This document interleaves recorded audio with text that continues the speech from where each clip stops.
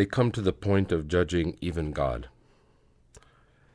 Yet is judging everyone and everything new to this generation, or has it always been this way?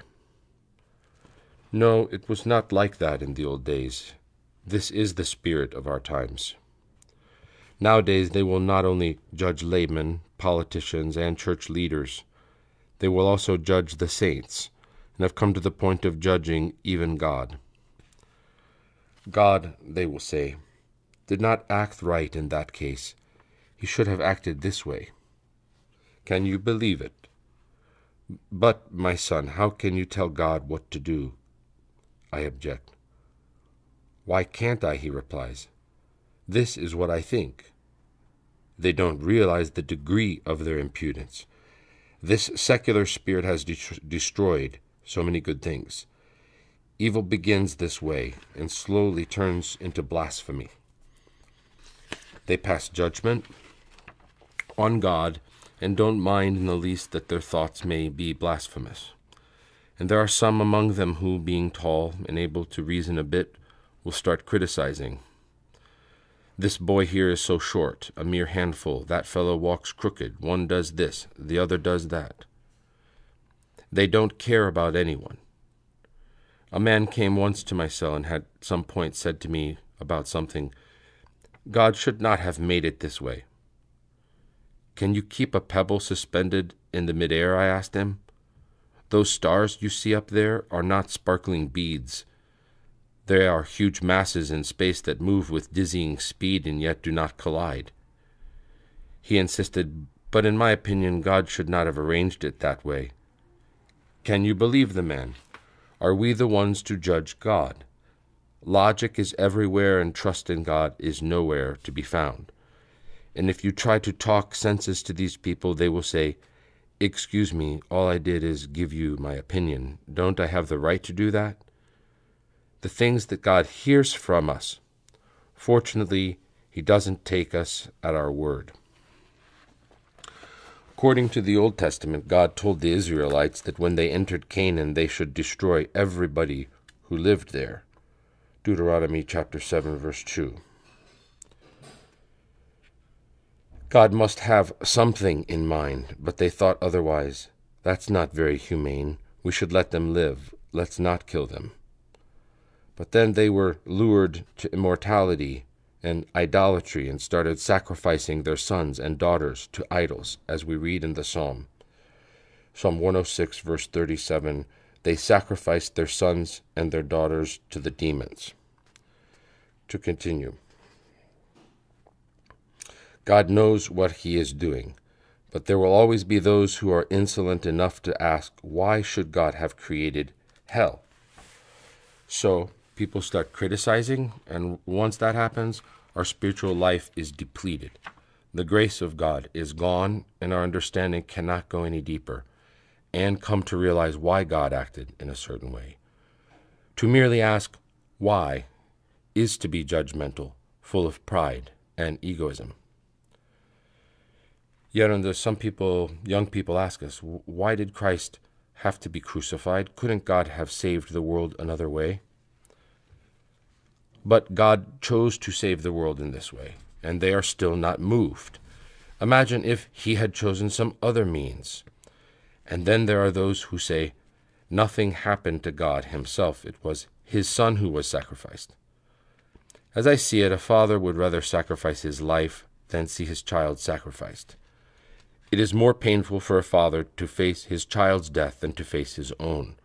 How can you begin to persuade them? These people don't understand what love is. Someone else asked me, Adam had 2 sons, Abel and Cain. How did Cain's wife get there? But if one should read a little further in the Old Testament, it says clearly that after Seth, Adam had other sons and daughters. Genesis 5:4. Cain had left his home and wandered in the mountains after his brother's murder, and did not know that the wife he took was actually his sister. God provided that men should descend from one tribe to prevent malice and crime. This way they would reason, we all come from the same father and mother, Adam and Eve. And perhaps this thought would put the brake on human malice. But that's not what happened. Our world is full of malice. The things I must put up with from people who come to see me at my cell. I tell them I have a headache and I can't get any aspirin around here. So they go away unhappy. They won't understand why I would say such a thing to them, and so they complain, "We went into so much trouble to get here, and now he tells us that he has a headache?" And then there are those who will ask me, "Should we go get you some aspirin?" Impudence repels divine grace. We need to be very careful. Unruly and careless behavior stands in the way of divine grace. It's the greatest obstacle. Where there is lack of respect, the grace of God will not approach. The more respect young people have to parents, teachers, and elders in general, the more grace God will pour on them.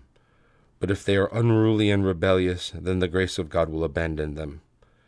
Secular freedom has driven away both piety and common courtesy.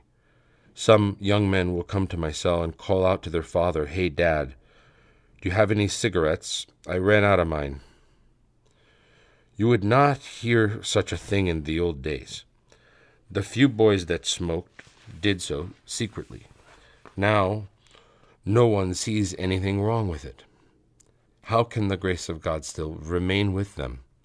Today there are some young women who will use the filthiest language you can imagine to insult their brothers for going to church and being religious, and they will do that in front of their father and mother, and the father will say nothing.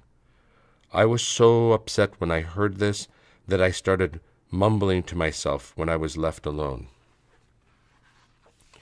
Today children are destroyed by two things. First, the secular world in which we live.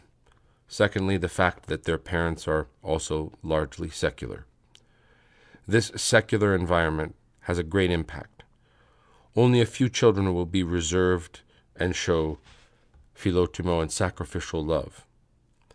Audacity makes children unmanageable. Parents will bring their children to me and say, "Father, my child is possessed." And I see that the children, God forbid, do not have a demon. Possession is a rare thing. Most of them suffer from an external demonic influence. In other words, the demon actually rules their life, not from inside, but from the outside. But even in this way, he manages to get the job done. And how does it all start? It starts from impudence and audacity. When children begin to speak to adults with audacity, they drive God's grace away. And when God's grace departs, the demons get to work. Children become rowdy and get into all kinds of mischief. But take children who have reverence and respect, who listen to their parents, their teachers, and their elders, and you will see that they are full of grace and blessed by God. God's grace protects and shelters them. Where there is great reverence for God and respect for one's elders, divine grace comes and fills the soul, making it all aglow and obvious by the radiating light. But don't expect the grace of God to go to unruly children, only to those who have philotimo, who have respect and reverence. And it is not difficult to identify such children. One look at their eyes and you will see how bright they are. And the greater the respect they have for their parents and elders, the greater the grace of God. But God's grace will not rest in unruly children. A child that is constantly issuing demands, "No, I don't want this, I want that," will end up a rebel, a devil. That's what Lucifer also wanted, to place his throne above the throne of God. Just look around and you'll see that those children whose parents cater to their every demand grow up to be rebels. If these children do not repent and get rid of the deadly wave that is thrashing them on all sides, if they go on behaving with audacity, then God forbid they will be twice abandoned. They will reach a point where they will blaspheme against God, and when that happens, the evil spirits will come and rule their lives. Honor thy father and thy mother. Exodus 20, verse 12. Look at where children are today. They will take no advice, no discipline of any kind, and they certainly will not take a slap or two here and there. Instead of respect, they are full of egoism and nerves. The freedom they have, they abuse. A child will tell his parents, "I will call the police on you." Recently, a 15-year-old boy did something that was very wrong, and his father slapped him. The boy went and sued his father, and the case went to trial. At the trial, the father said, "You are committing an injustice against me, because if I had not slapped my son, then he would have been in prison now, and it would not be you hurting, but me." At that point, he got up, slapped the boy twice, and said to the court, "You should try me for slapping him now, but not for slapping him before. Go ahead, put me in jail, because this time I had no reason to slap him." My point is that the things have gotten out of hand. In the old days, our parents would scold us, give us a slap or two now and then, but no bad thought ever came through our minds. We accepted being slapped, as we accepted being caressed, without reacting and trying to figure out whether the wrong we did was great or small. We believed that they spanked us for our own good. We knew that our parents loved us, and sometimes they would caress us, sometimes they would kiss us, and sometimes they would slap us. For the slaps, the caresses, and the kisses of parents are all given out of love. When parents discipline their children, their heart suffers. When children get a slap, it's only their cheek that hurts. And we all know that the pain of the heart is greater than the pain of the cheek. Whatever a mother might do, whether she reprimands, spanks, or caresses her children, will always come from her heart. She will always act of maternal love. But when children will not realize this and speak with audacity, when they object to everything you tell them and act stubbornly, then they will drive God's grace that is in them away. And then, as is to be expected, they will be vulnerable to the influence of demons. Yet, aren't some parents incompetent? Yes, but God will not abandon their children. God is not unjust. The wild pear trees are full of wild pears. On the way to my cell, there's a wild crab apple tree. So full of fruit is this tree that one cannot see the leaves, and the branches break from the weight. But take a look at cultivated crabapple trees that are regularly sprayed, and I doubt that you will see a trace of fruit on them. Generation gap. The world has turned into a madhouse. Small children go to bed at midnight, when they should be fast asleep by sunset. They are locked up in apartment buildings, surrounded by concrete, and they have to follow an adult schedule. What are they supposed to do? Children are stuck one way and parents another. Young people come and tell me, "Our parents don't understand us." Parents come and say the same thing. "Our children don't understand us." There is a growing gap between them which will not disappear until children put themselves in the place of their parents, and parents do the same with their children. Children who do not cause their parents pain will not suffer in the hands of their children when they become parents. The spiritual laws at work ensure that the reverse is also true. Children who are troublemakers will one day suffer the same in the hands of their children. Yet some young people claim that they have been harmed by their parents' love. They are not right. When a child has philotimo, it cannot be harmed by the parents' love. But if he takes advantage of it, then that will ruin him. Only an impaired child can be harmed by the love of his parents. Instead of being grateful to God for his parents, for their love, he is upset because they are kind and good to him. When there are young people out there who have no parents, no one to care for them, I don't know what to tell you. When a child does not recognize his parents as his benefactors and does not love them, especially when the parents are God-fearing people, how will he be able to respect and love God, the great benefactor and father of all human beings, a reality that is far more difficult for him to grasp? Chapter 5. Internal disorder and external appearance. Secular people put on what they carry inside. Yaronda, give me a blessing.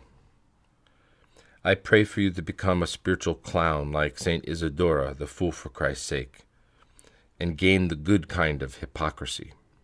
Footnote: Saint Isidora lived in the monastery of Tabernicians, which was founded in the beginning of the 4th century by Saint Pachomius. She pretended to be a fool for Christ's sake and would ridicule herself. Instead of the nun's veil, she would wear a rag on her head and never put on any shoes. She never complained or insulted anyone, despite the fact she received insults and beatings many times. The sanctity of her life was revealed to the great ascetic Peturion in a vision. He visited the monastery and disclosed before the entire sisterhood that Isidora, whom they considered crazy, was in fact an ama, that is, a spiritual mother. To continue, you see, every day the poor souls that live in the world celebrate their secular hypocrisy. They put on costumes based on what they have in their heart. In the old days, people would dress in costumes so as to look like a different person, and so on, only for the carnival, once a year, just before Great Lent. Nowadays, most have some kind of costume on. It's a daily spectacle. Each person will dress as his own mind tells him. People have become really strange. They are fools. Few are the people, men or women or children, who are modest and decent. Women, especially, are in the worst shape. Today, on my way to town, I saw a woman wearing a very wide ribbon like a bandage on her head, very tall boots, and a short dress. This is the latest fashion, someone explained. Some women will wear shoes with heels that are so thin that one misstep will send them to the orthopedic surgeon. As for the hair, don't even ask. Another woman, may God forgive me, I don't know if she was a human. She had this wild face with red, glaring eyes, smoking a cigarette and puffing the smoke in and out. These days, many say that they have this rule not to smoke at home if they have children. That's good, but in the meantime, so many children are born like smoked herrings. Coffee will also make people act strange. Observe their faces, and you'll see all kinds of grimaces. God's grace has left them. They are totally abandoned. I remember when I was at Mount Sinai Monastery, things were getting out of hand. It was just as bad. The sight of female tourists visiting the monasteries would give me so much pain. They looked awful. It was like seeing beautiful Byzantine icons thrown in the garbage can, except in this case they had put themselves there. Once I saw a woman wearing something like a cape, and I said to myself, thank God, here's one who is wearing something decent, whatever it may be. At least she is not like the others. But when she turned around, I realized it was all open in the front. Where's this world coming to? Once they sent me a picture of a bride and asked me to pray that her marriage would be a good one. She was wearing this awful wedding gown. When they dress this way, they're showing irreverence to the mystery of marriage and to the church, whose space is sacred. These are supposedly spiritual people, and yet they don't seem to think twice about their dress. What will those who are not spiritual do if they follow their example? That's why I am saying that if monasteries do not hold the line, no one else will put the brakes on people. They are out of control. In the old days, when we had the fools for Christ's sake, there were very few crazy people in the world. Perhaps we should pray to those who have been fools for Christ's sake to heal today's natural fools and help them become fools for Christ.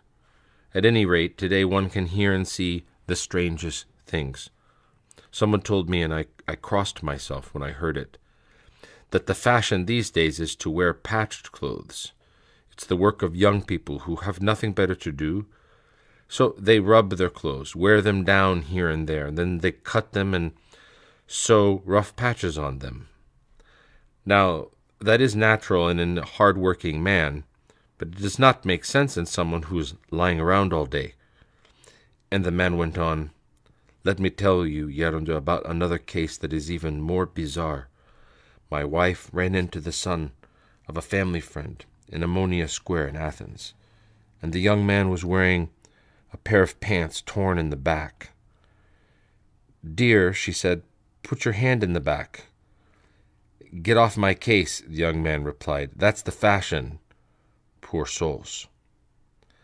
Is it correct, Yarundo, for people to wear T-shirts with pictures of saints on them? If the picture is on a T-shirt or jacket, it is fine. It does not do any harm. It is actually better than putting the picture of the devil. But if the picture of a saint is printed on the pants, it's inappropriate. That's impiety. There are some pious people who will do this with their clothes. When the Patriarch Demetrios visited the United States, they made T-shirts with his picture on them and a picture of the Church of Hagia Sophia in Constantinople. Was it out of piety that they did that? What else?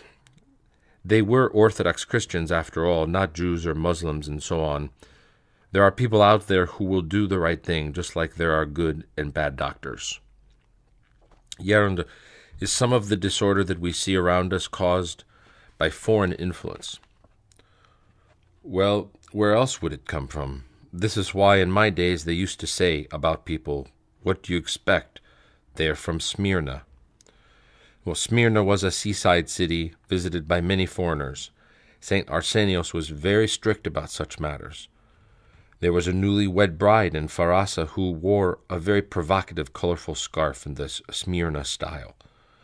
The saint reprimanded her repeatedly, telling her to throw it away and dress modestly like the rest of the women in Pharasa. But she would not listen.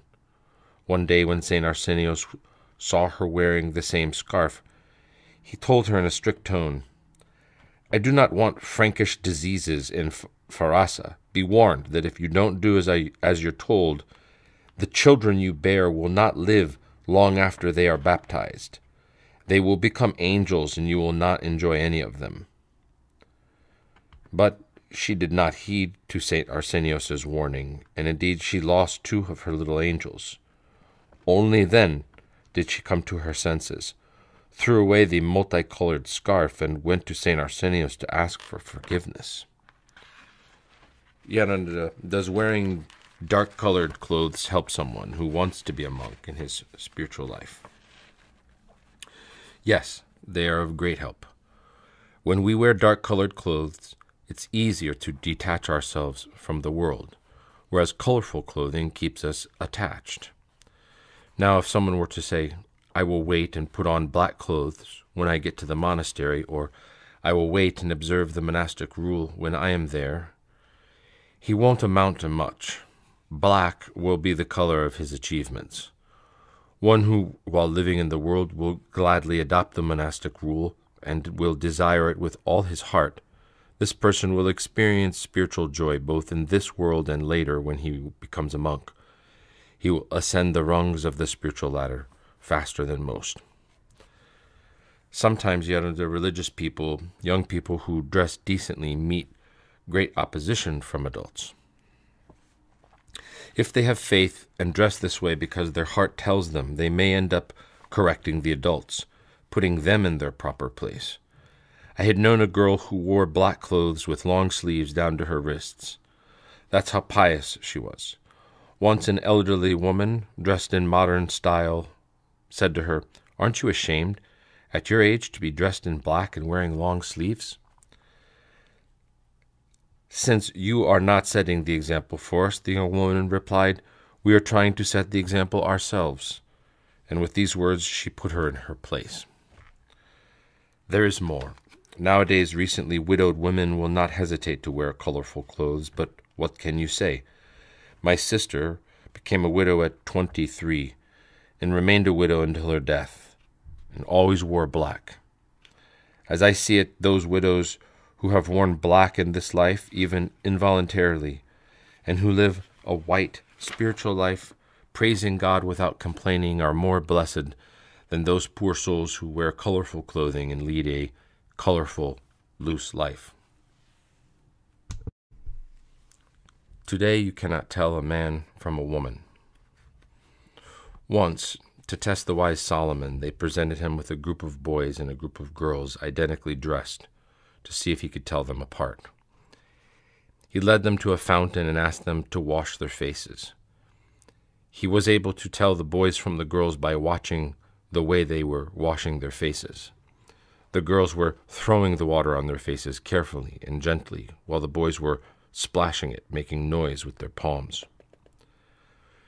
Today, men are imitating women to such a degree that many times you cannot tell them apart. In the old days, you could tell a man from a woman from as far away as 500 meters. Nowadays, it's difficult to tell them apart even up close. Is it a man, you wonder, or is it a woman?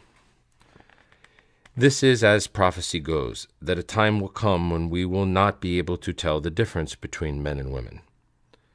The elder Arsenios, footnote, the elder Arsenios of Speliotis from 1886 to 1983 was an ascetic monk who lived in the caves of St. Anna area of Holy Mountain. To continue, the elder Arsenios told a young man whose hair was waist-long, "Well now, what exactly are you, a man or a woman?" He couldn't tell. In the old days, they used to give haircuts to the visitors of the Holy Mountain. Now, they let them come any way they want. I give them a haircut with the scissors I use to cut the wool when I make komboskini. I have given many haircuts behind the altar of the church. When long-haired men come, I tell them, I have promised some bald friends of mine that I will give them their hair back. For love's sake, then please let me cut your hair. What can I do? I have given them my word. Do they accept it, Yaranda? It makes a difference how one speaks to them. I don't tell them, you look awful. Aren't you ashamed of yourselves? Don't you respect this sacred place? Instead, I say, you know, fellows, that long hair of yours is an insult to your manliness. What would you think if you saw a National Guardsman in Ammonia Square carrying a woman's purse? Is there a way the two can fit? Let's get rid of the hair. And I go ahead and give them a haircut. Do you know how much hair I have collected? If someone is reluctant and asks for the reason, I say to him, what do you mean, why? I am a monk, right? It's my job to make tonsures. It's how you say something that makes the difference. They start laughing, and that's where it all ends. After all, I only give them a haircut. I am not changing their names. Only once I named someone Action Estin, because at that time I was cutting his hair. A procession was passing by with the famous holy icon of Action Estin. Footnote. Action Estin refers to the icon of the Theotokos, which is called Action Estin. According to tradition, it was in front of this historical icon that the Archangel Gabriel taught the hymn, quote, it is truly meet to bless thee, the Theotokos, to a monk in the 10th century. Later, the Archangel Gabriel engraved the hymn on a slate at the request of the monk. The naming of the holy icon is due to this occurrence and is the feast commemorating the event. To continue. Oh, how parents rejoice when I cut their sons' long hair. Do you know how many thank you notes I get from parents, especially from mothers? From this alone, God will forgive me. Nowadays, the fashion is to cut the hair short and leave a tail in the back. Now, can you boys tell me what's the meaning of this tail? I sometimes ask, and you know what they say? We do it for drawing attention. You're wasting your time, I reply. People today have so many problems that they will not even notice you. You'll see full-grown, robust young men wearing earrings. You should see all the earrings I have removed. Yet under some young men will wear only one earring. It's the anarchists that do that. The single earring symbolizes anarchy. They don't do it because they are effeminate. They pierce their ear and put an earring as a sign of resistance. Once, a 22-year-old fellow, long hair, a beard, and one earring, came to my cell with his father. "This earring," I told him, "does not look good on you. I know what it means, but many people don't, and they might misunderstand you." The fellow took it off and handed it to me. It was a gold earring. "Give it to a jeweler to make you a little cross," I said to him. "Others, Yaranda, will wear a ring on their nose. This means that the devil has put the ring on them and leads them by the nose. Of course, the reins are not visible. Others wear layers and layers of wide golden chains around their neck. Once I gave such a young fellow a thorough reprimand. After I removed the chains from his neck, I said to him, 'Go, give them to an orphan, or give them to your mother, or go find someone who is poor and give them to him.' He came to his senses and asked me, 'What must I do, Father?' 'Start by wearing one chain with a small cross,' I said. Can you imagine men wearing this kind of jewelry, wide gold, 2-3 layers? Even princesses do not carry so much gold around their neck. Then they come and tell you that they have problems. The problem is right there on their neck. So I have a kanona, a holy rule on this matter too. In some cases, I myself will take the jewelry away. In others, I tell them to give it away themselves. These young people have no sense of modernization whatsoever. They've lost it altogether. Some have those zodiac signs hanging around their neck. I asked a young man, 'What's that?' 'I have not seen anything like it before.' 'It's my zodiac sign,' he replied. I thought perhaps it was a panagia. 'Are you wearing an animal sign because you are some kind of animal?' I asked him. It's one crazy thing after another. All the inner disorder comes to the surface. We must pray all the time that God will enlighten our young people so that some yeast may be spared for the future. People are thirsting for simplicity. The good thing is that people are thirsting for simplicity and have reached the point of turning simplicity into a fashion, even though they may not feel simple. Some come to the holy mountain with washed out and shabby clothes. I say to myself, these people do not work in the fields. Why do they dress this way? Take someone who speaks like a villager because he comes from a village and that's his accent. You enjoy hearing him for this reason. It's natural. But when someone is faking the accent, you feel like throwing up. Then you have some visitors who come dressed in ties. We go from the one extreme to the other. One person had 6 or 7 ties with him. Once a man was putting on a suit and a tie, and someone asked him why he was dressing up. "I am going to see Father PAISIOS," he said. "So why are you dressing up like that?" "Because I want to honor him," was his answer. Oh, now we're in trouble. The reason we see so much rebellion around us is because true simplicity is absent. When spiritual people do not live a truly simple life and don't open up, they cannot help our youth. That's why you see them acting like hooligans. They have nothing better to imitate. When young people see Christians being stiff, suit and tie on, all coming out of the same mold, they see no difference between them and those secular ones living in the world. Naturally, they rebel. If they could see the good simplicity in spiritual people, they would not have reached this point.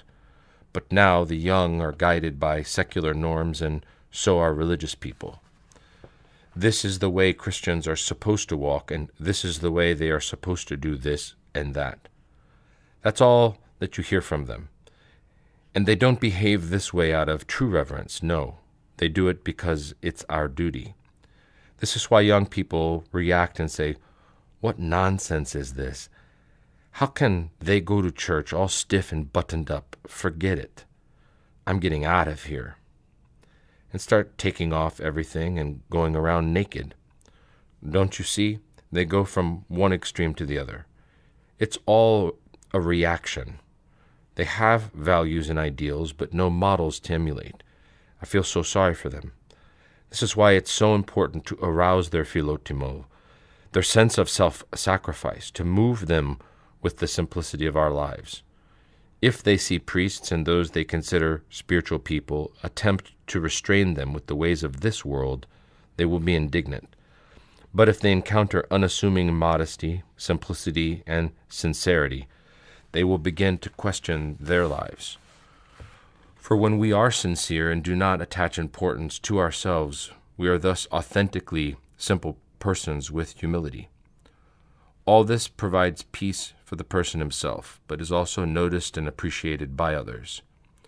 You see, people can tell if you really feel their pain. They know right away when you are pretending. Take any bum from the street. He is a better man than a Christian who is a hypocrite. For this reason, never give people a fake smile, but always be natural. Avoid malice and hypocrisy. Be full of love and sincerity. For me, it's far more important that we have the good kind of order in our inner lives. I am really moved when I see respect and true love, when the person behaves simply and avoids formalities. For otherwise, when it's all a front, we end up being human only in appearance. We put on a show like a carnival clown. The soul of a true human being is beautiful, full of inner purity, and this beauty is not only present within the soul, but is carried over into one's appearance. The divine sweetness of God's love is so pervasive that we can see it on a person's face. Our soul's inner beauty will make us beautiful and holy inside, and will even alter our appearance. We will be betrayed by the presence of God's grace in us, so that even if our clothing is poor and ugly, it will appear beautiful and holy to those who meet us. Father Tikhon used to sew his own monastic caps using the cloth from worn-out rasos. The caps he made looked like bags, but when he wore them, they were full of grace. No matter how old or unkempt his clothes were, they looked beautiful because his soul had so much beauty. Once, a visitor photographed him wearing one of these loose and awkward caps on his head and a pajama top. A visitor who realized that Father was feeling cold had thrown it over his shoulders. Everybody who sees this picture now is convinced that Father Tikhon is wearing a bishop's mandia, when in fact it's only a colorful pajama that he has on. People would approach even his rags with reverence and would take a piece for a blessing. Far greater is the worth of a single blessed man like Father Tikhon, who changed his inner man and thus became holy in appearance, than the worth of so many others who are constantly putting on new clothes and yet keep wearing the same man inside, buried under layers of sin. A woman shall not wear anything that pertains to a man, nor shall a man put on a woman's garment. Deuteronomy 22, verse 5. A woman shall not wear anything that pertains to a man, nor shall a man put on a woman's garment, for whoever does these things is an abomination to the Lord your God. Yet how should we deal with women who come to the monastery in pants? They often claim that they are more practical and more decent than short dresses. These days it's either short dresses or pants. Doesn't the Old Testament say very clearly, and with all these details, a man shall not wear a woman's garment, and a woman shall not wear a man's garment? It's the law of God, and on top of that, it's inappropriate. Men rarely, very rarely, wear dresses. Women who work in the fields, however, say that it is easier for them to do their job if they wear pants. These are excuses. Yet the mothers say that they dress their little girls in pants to keep them warm. Is this the only way that they can solve this problem?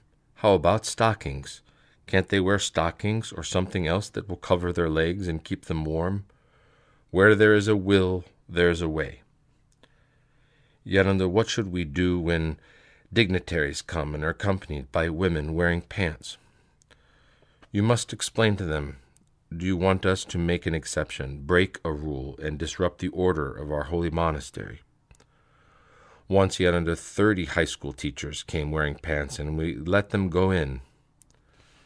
That was wrong. You should have told them, sorry, but it is the policy of the monastery not to allow entrance to women in pants. These women will then go to other monasteries and say, in such or such a monastery they let us in with pants. You accommodated them because you did not want to insult them, but they will turn and insult you. Place a sign at the gate with the relevant passage from the Old Testament. Make 50 skirts and offer them politely to female visitors in pants or short dresses who come for the first time and don't know the rules.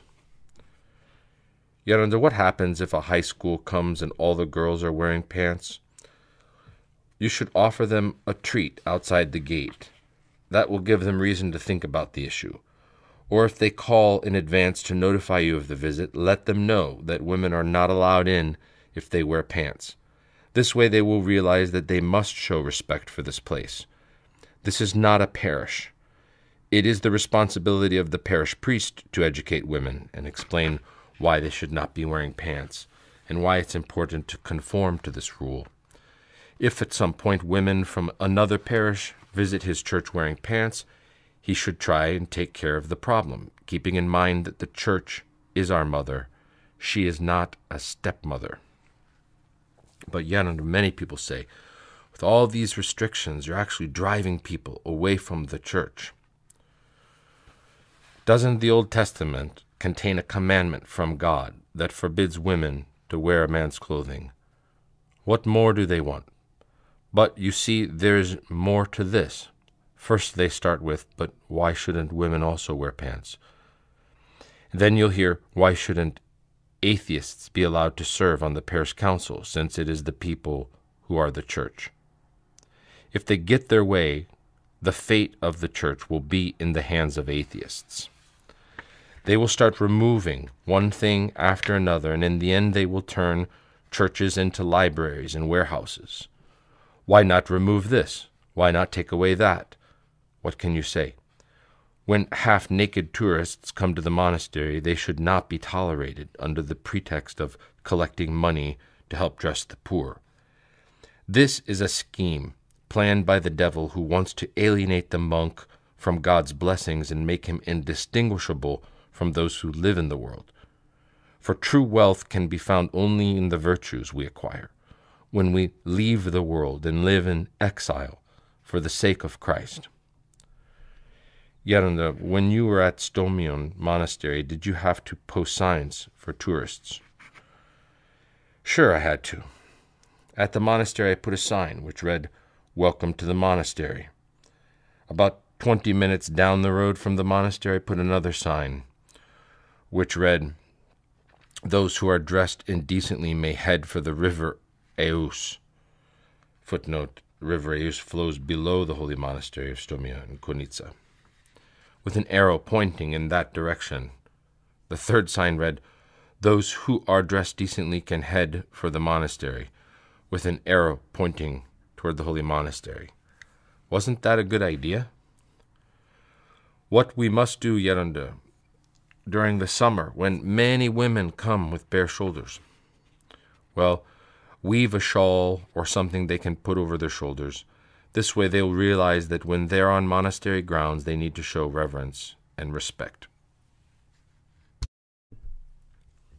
Cosmetics, smudges on the image of God. So many people today have taken up useless and vain activities. Take women, for instance.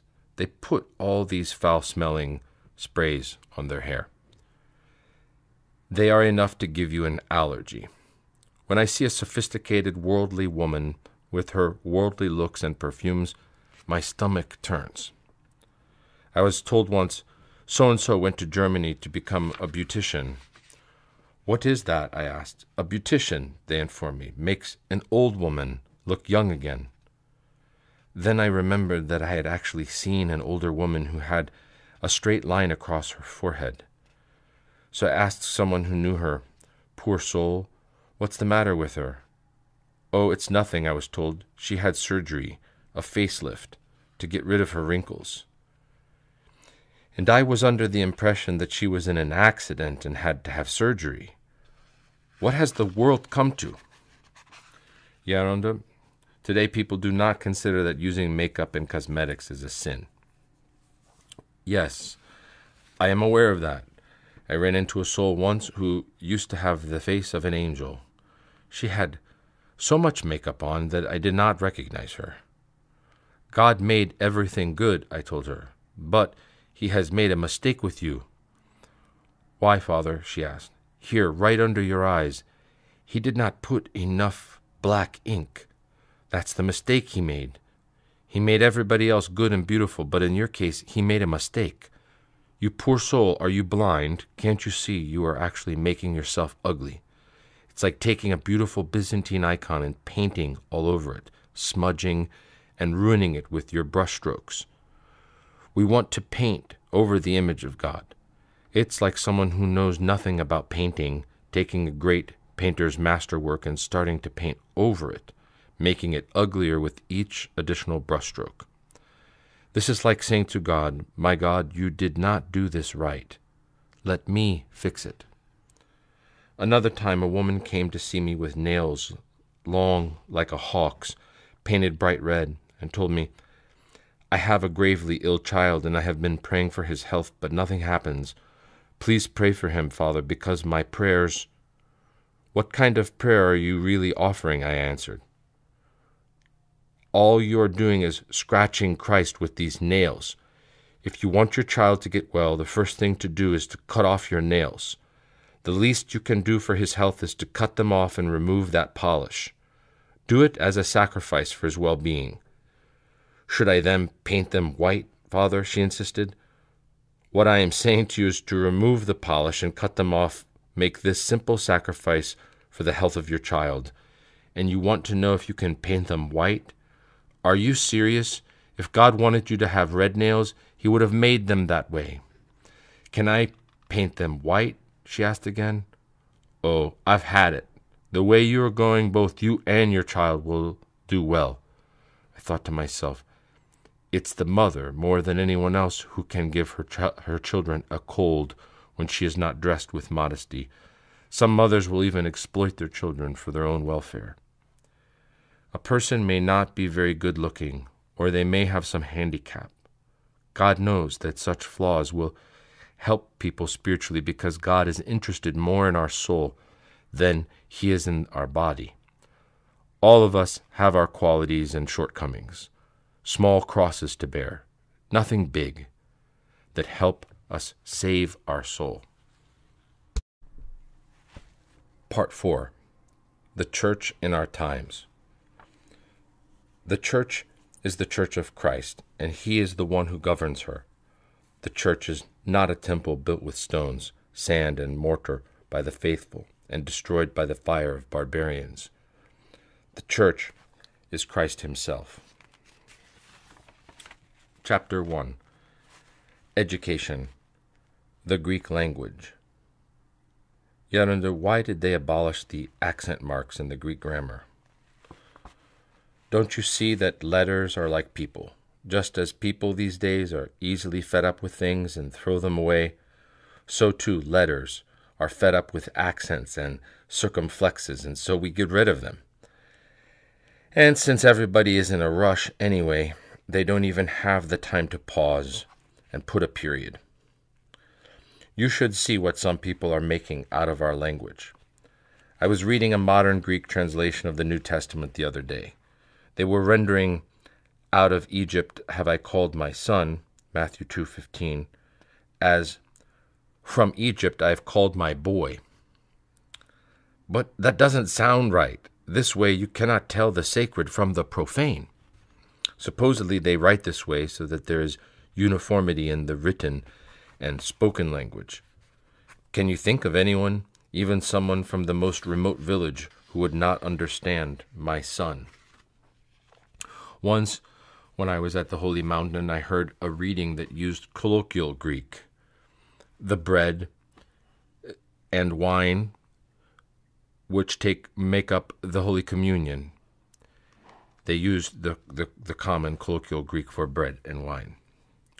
It just doesn't sound right. Is there anyone who does not know what the New Testament words bread and wine mean? And will they benefit from a new translation? Yet we've heard that they're thinking of replacing the Greek alphabet with Latin characters. Forget it. This will never happen. Let's be grateful that God will always make good out of what is crooked and foul. Otherwise, we would not stand a chance. Don't worry. Our tradition and language were not lost back then when everything was recorded in manuscripts and there were no photocopy machines or other ways to preserve them. And you are afraid that they will be lost now? No. No matter what people do, they will not be lost. Have you noticed how Greek refugees from Russia have kept their customs? They could not have done it without Pontian Greek. This is how they kept the tradition in their heart for all those years. Even though they were given a little freedom, they chose to leave Russia to find freedom, for they felt like a bird taken out of the cage but confined in a room. They were probably suffocating in there. Can you imagine the poor people, how they must have felt? There are some people who are trying to create a new language, but Greek is not just a language. It's a tongue shaped by the fiery tongues of Holy Pentecost. It bears the flame of Pentecost. No other language can render adequately the dogma of our faith. This is why the good Lord even provided for the Old Testament to be translated into Greek by the 70, Septuagint, and for the New Testament to be first written in Greek. Anyone seeking to study the Christian doctrines without the knowledge of ancient Greek is very likely to fall into serious error. And we have abolished the teaching of ancient Greek in our schools. Soon we'll have Germans teaching ancient Greek in our universities. That's what it will probably take for some people to realize the value of this language. But I suppose someone will have to embarrass them first before they figure it out. And then you will hear them marvel, see how the church has been preserving ancient Greek all along?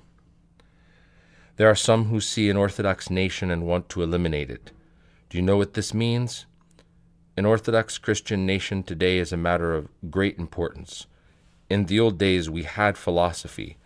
It was with philosophy that St. Catherine silenced the philosophers of her time.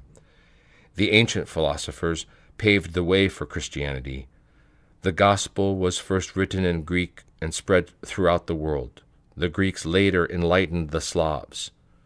There are some who see the very existence of Greece as an obstacle to their plans. She is causing us problems, they say. We must do away with her. Problems of the educational system. Yerunda, you often say that everything is falling apart. Does that include our system of education? Yes. Don't you see what's going on? Are these schools of ours for real? What kind of Greek are they teaching our children? What kind of history? Can you tell me what is going on in theology? An atheist has a university degree in theology and they let him teach religion. But they don't bother to check. Is the man teaching religion or atheism? We cannot dismiss him, they say. Suppose that an English professor starts teaching mathematics. Will they allow that? I heard of a theologian who discourages people from receiving Holy Communion so they may not get AIDS. He must be one of those who got into the school of theology by accident because the computer gave him an admission score. This is not theology, the knowledge of God. In the old days they used to say, the child has learned the sacred letters, because education was then a sacred thing. Now you see a professor of theology who does not believe in God, who insults the prophets in front of the students, and yet he is not dismissed. Why is a person like that in the theology department to begin with? What sort of theologians will he graduate? The Protestants and the Catholics have exerted a great deal of influence. Catholicism is now full of the atheistic spirit. There are some among them who are trying to cut down the saints. St. Catherine, they claim, was not really that great. Her father was only a small and unimportant king. St. Nicholas was not that important either. St. George was really a myth. The Archangel Michael did not exist. He was a metaphor for the presence of God, and so was the Archangel Gabriel, and so on. Pretty soon they'll be claiming that Christ is not God, he was only a great teacher. Then they will go even further and claim that God is only a force. In the end, they will claim that God is nature. There are those among our own people who will go for this nonsense, even though there is so much tangible evidence, so many prophets and prophecies, and so many living miracles. Someone came to me to receive a blessing to go to Italy for liturgical studies and write a dissertation. "Are you in your right mind?" I asked him. "You want to do your dissertation with the Jesuits, and you are coming to me to get a blessing?" They don't have a clue about the subject. The teachers there are Jesuits, Uniates, and I don't know what else. You have to be very careful where you go to study. You see, what happens is that our young people, they go to England, to France, and other countries to study, and while there, they catch all kinds of viruses, and then they go on to do their dissertation. They study the Greek fathers in translations from our own language prepared by the foreigners, who either because they could not render the meanings correctly or by design, they added their own erroneous notions. Our own Orthodox scholars, who are learned in foreign languages, will catch this foreign virus, carry it to Greece, and spread it with their teaching. This is not to say that someone who is careful will not be able to separate the gold from the amber. Yet the young people who are close to the church but have to go abroad to study because they are not accepted in our universities will often lose their faith and stray from the right path. I will suggest to people I know in education that they should establish a few more universities in Greece so that young people will not have to go abroad to study. This way they will not go astray. They will stay and study here. Their parents will save money, and the country will stop losing all this currency. I always say to young people who are going abroad to study, go if you want to, but be careful not to lose your faith. Take only their practical knowledge and expertise, but above all, don't forget to come home to your homeland. Greece is waiting for you. You owe her your help. Stay close to the Greek people. Help all those poor souls who would otherwise have to go overseas to find a doctor or a specialist. Be careful not to let your heart grow cold. The Europeans are cold people. Even in the United States, one can become wealthy in material things, but experience a bankruptcy spiritually. And the strikes, Yaranda, they're so harmful. Students have been out of school for a month now and are roaming the streets. I tell teachers to strike only if someone wants to abolish, for example, the study of religion or prayer in school, or to remove the cross from the Greek flag, and so forth. Then they must protest. But other than that, why should the poor children have to pay by missing so much school? In other words, Yaranda, has our education system evolved in a way that will cause our youth great harm? It's true that many young people will be handicapped, but the good Lord will judge accordingly. He will look into the situation and determine how these young people would have fared if they had not received all this influence and been harmed by it. But we have to do our part too.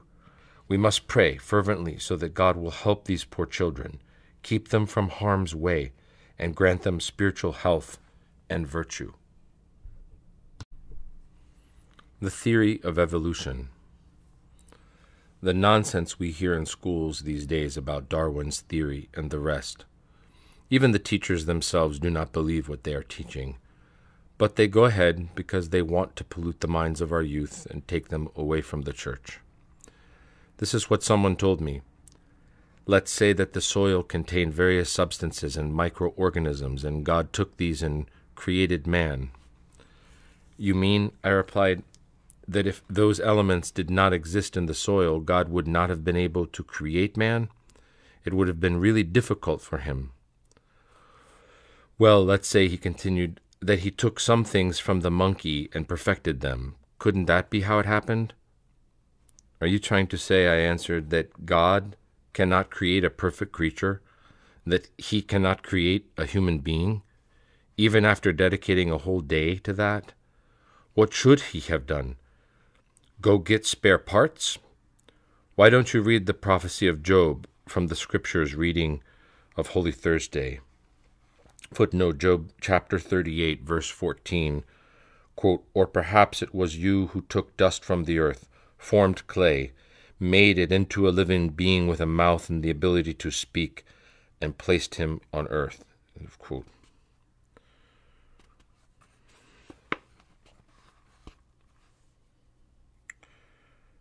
Now, science does not accept all their own claims about our kinship with monkeys. How long has it been since man went to the moon? In all these years, have monkeys evolved enough to build a bicycle or at least a skateboard? Have you ever seen a monkey on a skateboard? Of course, you can teach him to do that, but that's not the same thing. But the man would not give up. He would insist, let's assume this, or let's say that. Well, let's just say that you will not say a thing, I finally told him. This way, you'll find the certainty you want. The theory of evolution was being taught by a professor I knew at the university. Once I said to him, in time and with proper care, a green bean plant will become a better green bean plant, the eggplant a better eggplant. If you feed and take care of a monkey, he will become a better monkey, but he will not turn into a human being. If a white man moves to a warm climate and is always in the sun, his complexion may change somewhat, but he will still be a white man. And then there's this to think about. Christ was born of a human being, the Panagia. Are we supposed to believe that his ancestors were monkeys? What blasphemy! And those who support this theory don't realize that they are blaspheming. They throw a stone and do not check to see how many heads they've cracked. All you will hear from them is, mine went farther than the other fellows. That's what they're all about these days. They marvel at who will throw a stone the farthest, but they care nothing about those who are passing by and the many heads their stones will crack. Yet, some people think that these theories will help bring Marxists to church. Well, perhaps a few Marxists might come to church at first, but then they will want to organize as a party and start giving dictates to others. Now you must go to church. Now you may not. Now do this. Now do that. They will have rules for everything. In the end, they will start telling people, who told you that there is a God? There's no God. The priests are making it all up to deceive you. This is what will happen. The Marxists will use the good-willing folks to achieve their goal. Marxists with a goodwill and disposition will come back to the church, repent, and go to confession. But those who have no good disposition, they will never change. They keep children away from the church. When I was a little boy, going to church helped me so much. We had a good grammar school teacher, and he helped us too. He would teach us patriotic songs and church hymns. On Sundays, we went to church and we chanted the doxology by the intercessions of the Theotokos, the Trisagion, Holy God, Holy Mighty, Holy Immortal, and the cherubic hymn. Did little girls also join in the chanting? Yes, all the children would chant together. In the old days, the church was next to our school, and we would run around and play in the churchyard. On holy days, the teachers would take us to church, even if we had to miss a class or two. He did not mind if we missed an hour of our class time to attend the Divine Liturgy. This way, children were taught holiness, and were blessed and would turn into little lambs. One of our teachers was Jewish, but he did not teach us religion. A female teacher would come in and teach us that subject. But our Jewish teacher would still walk with us to church, even though that was not his faith. At church we would sit upright and straight, and all of us would be quiet.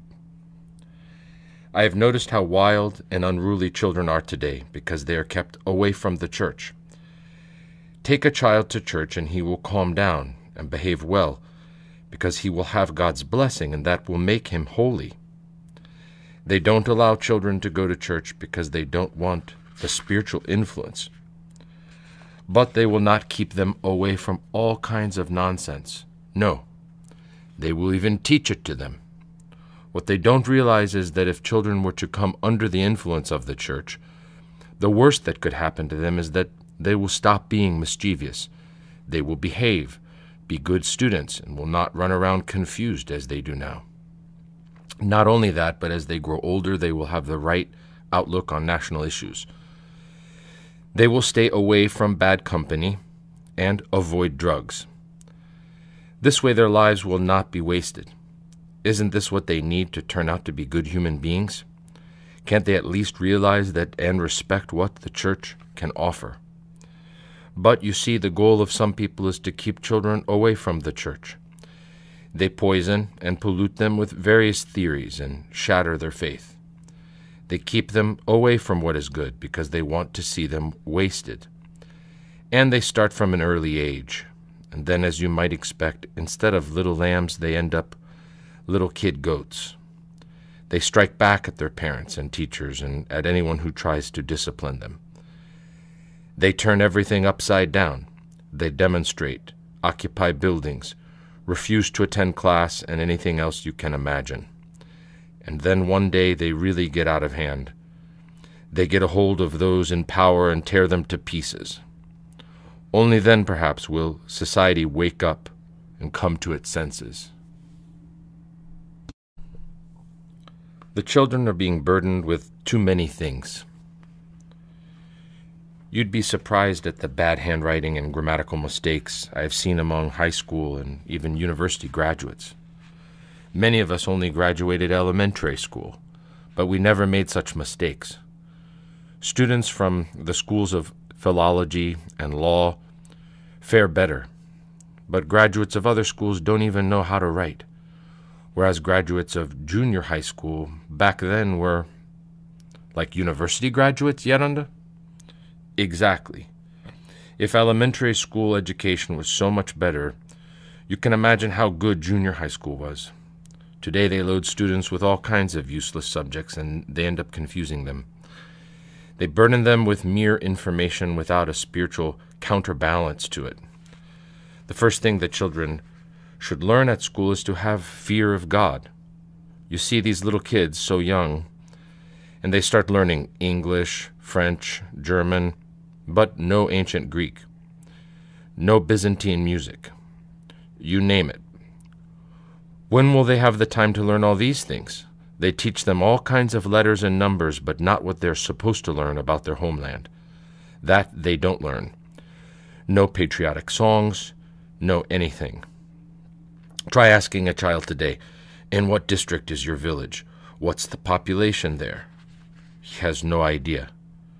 Instead, he tells you, well, I'll go to the bus depot, get on the bus, and then that will take me there.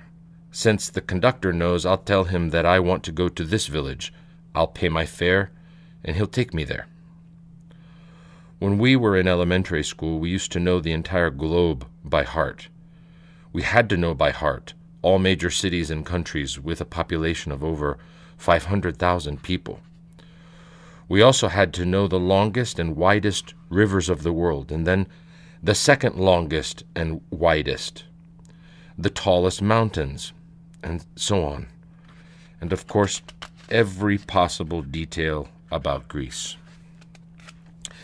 And it's not only the children that have this problem.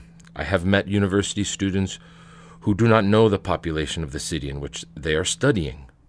I asked one of them to tell me what the tallest mountain of Greece was, and he did not know. How about the biggest river? No clue. Did he know what the smallest river was? No. A university student who knew nothing about his country. Our, quote, friendly neighbors will show up one day and tell him, "This is not your country, it is our country." And he will say, "You are right, it is as you say." Do you see where we are headed? But ask them about soccer or television, and they know everything and everybody by heart. Now compare this with the children who have come to Greece from Albania and know Greek. You ask Greeks from northern Epirus, "Where did you learn how to read and write?" And they answer, "In prison." They turned prisons into schools, while our children have turned schools into prisons, occupied them and locked themselves inside. Young people today, especially teenagers, are confused. It gets worse with junior high and high school. By the time they get to university, they are more mature. They only go to class whenever they like. The problem is that instead of taking the proper measures to improve education, they're making it worse. I can see how eager they are to undermine everything spiritual. Listen to this prayer taken from an elementary school reading anthology. Footnote, anthology reader for grammar school pupils. Quote, "O my Panagia, yours is the most beautiful baby in the whole world." Now we are in trouble. Think of what children learned in school in the old days and what they're learning now. Listen to this. Quote, "My bright and cunning little goat with crooked, twisted, shiny horns, gather your little devils here to make goat milk for your grandkids, your little crazy devil kids to drink." Footnote from My Language for the second grade, publisher of grammar school books, Part 3, page 11. Imagine small children trying to learn such things, such demonic things, but the reason behind it is to promote the devil, so that Satanists can realize their schemes. May God come to our assistance. These days they're not helping our children go through the good kind of change. Instead, they make it easier for them to come under demonic influence. And the education they get does not really teach them how to use their mind, and that's why you don't see sharp and quick minds. Inside a dull mind, you will find a brewing storm. All those who made inventions did so because they put their mind to work. If they ran into a problem, they would work their mind hard and find a solution. Today, people will consult manuals, notes. They will look for instructions, and that's all. Everything is numbered. This screw goes to number 1, the other goes to number 2, and if something goes wrong and the equipment does not work, their solution is, let's call the mechanic. They don't think of filing down the hole to fit the screw or covering the screw with a piece of plastic to make it fit tightly into the hole, but right away they resolve, let's call the mechanic. What can I say? And on top of that, you have television and all the media making the problem worse by stupefying the audience. Even those who are smart end up sounding like tape recordings. What I am trying to stress is that we must put our mind to work. That's the most basic thing. For if the mind is not doing its job, it will figure out one thing and get lost over another. What matters most is that our mind is creative, that it gives birth to solutions. A sterile mind is an underdeveloped mind. Teaching is sacred work. Yerunda, sometimes the difficulties that educators encounter at school stem from their colleagues more than from anything else. Today, one needs a high degree of discernment and enlightenment to make the right decisions in dealing with one's colleagues. Every situation will need special prudence and divine illumination. Sometimes it may even be better not to make one's faith public. It is better to move quietly and let his sound orthodox life speak for him. This way, he will be able to help others rather than annoy them. In education particularly, there are certain issues that work like a tumor. Sometimes they are benign, other times they are malignant. If we take a position following one line of thinking, we may end up doing more harm than good. If we operate and the tumor is malignant, we may risk a metastasis. We must move with great caution. Isn't it true enough, Yerunda, that those educators who want to do their job right will have a very hard time because their hands are tied? If someone really wants to do his job right, he can find a way. People manage to do that under atheistic governments, and they cannot manage here in Greece?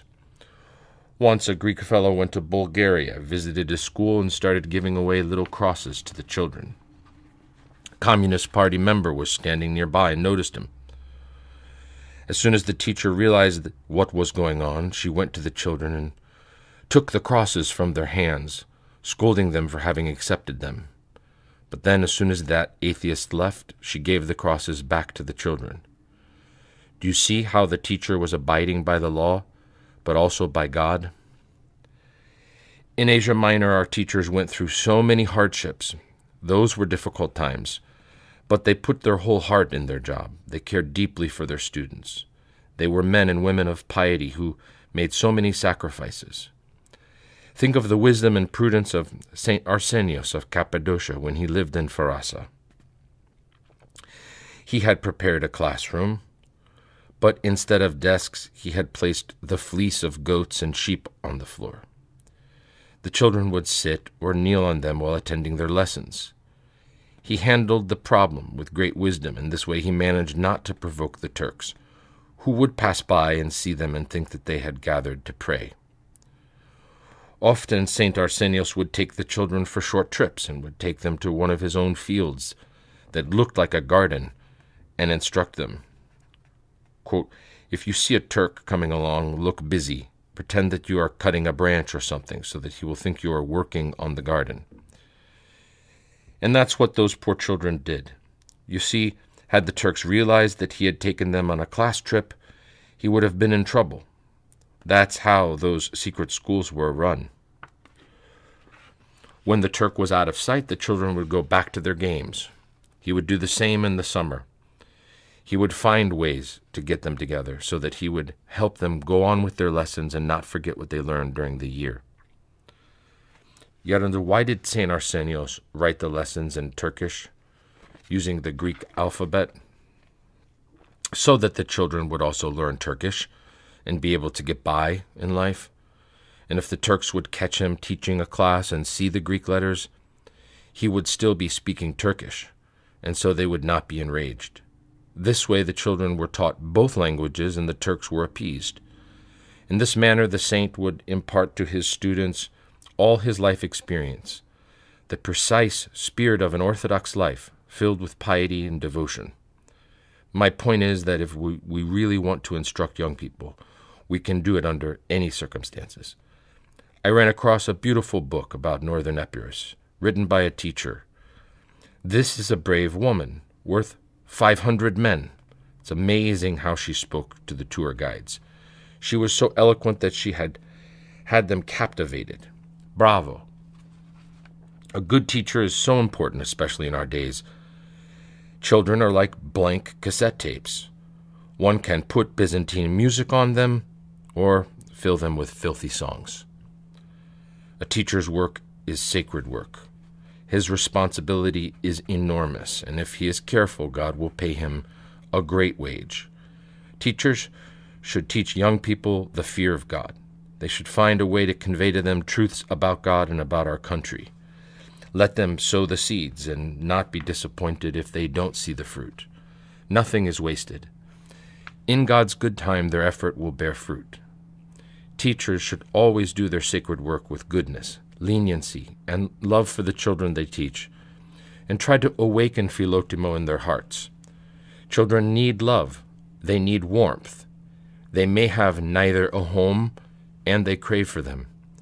If teachers come to love their students, they will be loved by them, and their work will be easier for it. Our teacher used to strike us with his rod occasionally, but he loved us, and we loved him. He did not have children of his own, and he loved us so much. That's why I often say that it's a good thing for parents to have many children, but it's even better for teachers to teach the right things and help the children of others be born anew, becoming in this way the most blessed parents. Because when teachers do their sacred work, they give to society renewed human beings and help to make this world a better place. Chapter 2. The Clergy and the Church. Yaranda, why haven't you become a priest? The point is to be saved. The priesthood is not a means to salvation. Did anyone ever suggest that you become a priest? Yes, they put pressure on me, many times. When I was in a Cenobitic monastery, they pushed for me to become a priest and to take the great schema. But what I always wanted was to become a monk in my inner life. That's what interested me, nothing else. When I was young and lived as a layman, I had experienced divine things, and when I eventually entered a monastery, I thought, all I need is to live the monastic life. That's where all my efforts went. Taking the great schema or being ordained a priest did not really matter to me. Recently, I was visited by someone at my kili of Panahuda, and he insisted that I become a priest. He actually went to the ecumenical patriarchate for this purpose and met with the exarchy and when he returned to the holy mountain. But they told him, "Why don't you tell him yourself? If we make the decision for him, he may flee." So he came and told me. I was really upset when I heard what he had done, but then he went on. "Why don't you at least become a priest so that you will be able to read the prayer of forgiveness, since all those people who come to you do not only tell you their problems, but also confess their sins? After all, weren't you telling me yourself about the confusion that is created because people will sometimes say different things differently, or will confess only half of what you instructed them to confess to their spiritual fathers or to bishops? Become a priest. This way you'll be able to hear their confessions, read the prayer of forgiveness, inform them of the remission of their sins, having their lives restored in good spiritual state." The poor fellow said these things to me with every good intention, but this was not for me. Yerunda, what must one do when others pressure him to become a priest, but he feels that he is not up to it? He should speak his mind. No one can be forced to accept the priesthood or the great schema. But if he accepts it out of obedience and with humility and adds a bit of philotimo and a little love, then God will take care of the rest, and he will fulfill whatever is lacking. Keep in mind that people can discern whether a man became a priest out of love and a desire to serve his church. They have this criterion that never errs. There are those who want the priesthood in order to glorify themselves. They will be overcome with difficulties because Christ will not help them unless they first humble themselves and repent. But those who sought the priesthood for spiritual reasons will have Christ on their side in difficult times. It's far better if a man is pressured by others to become a priest, if it is the church that wants him there and the people, because then he will have the protection of Christ. And when difficulties come, he will have both the people and Christ on his side. Those in the clergy who planned all along to become priests and did so according to their plan are few and far between. I don't take them into account. Most priests have the right intention in the beginning, but then the devil gets involved, vainglory and an obsession with high office take charge of the person. And whatever good intentions he might have had are soon forgotten. We have now reached the point where some priests who want to lead a parish or become bishops and so on will go as far as asking their connections to intervene on their behalf. You see, when they started, they were running for Christ. Now they're running for the gold. They crave for golden crosses, golden mitres, diamonds, and anything you can imagine except the essentials. It is so easy for the devil to deceive us when we are not watchful.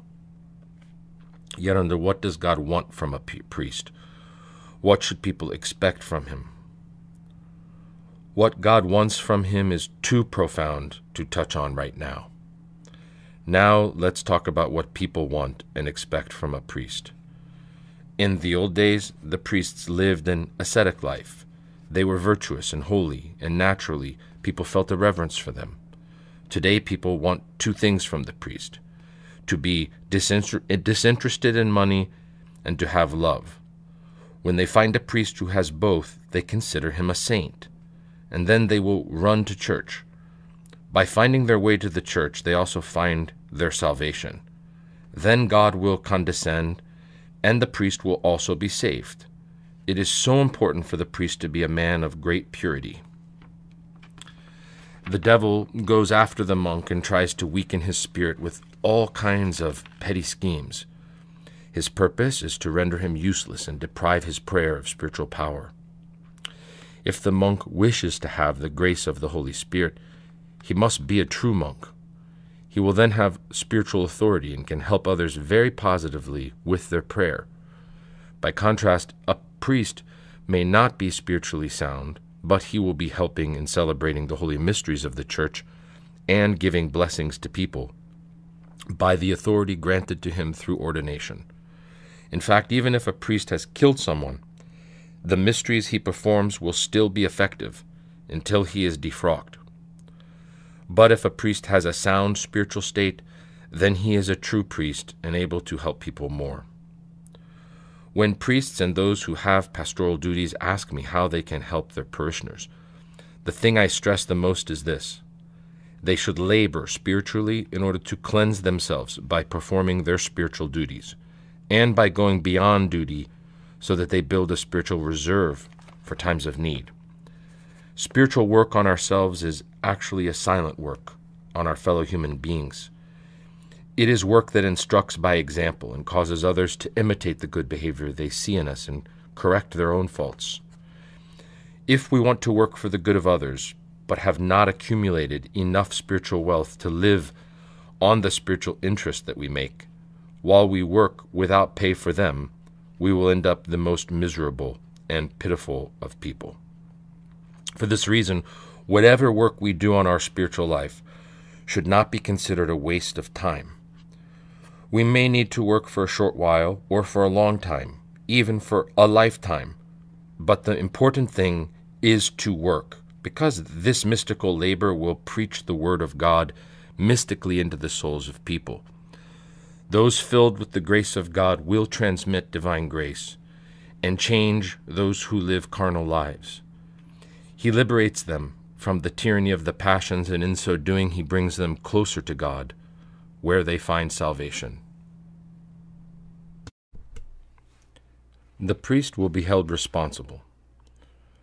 A priest can never shut his door to people. His is a grave responsibility. Some are desperate, others sick, and in need, some are dying.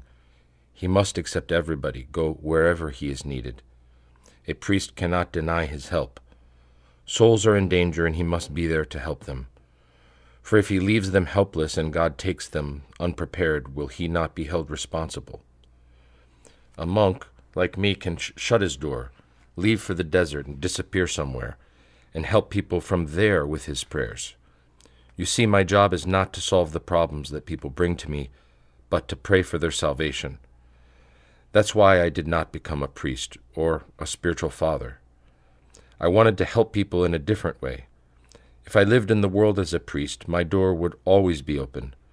I would have to respond to every need at all times, help everybody equally, no matter what their situation.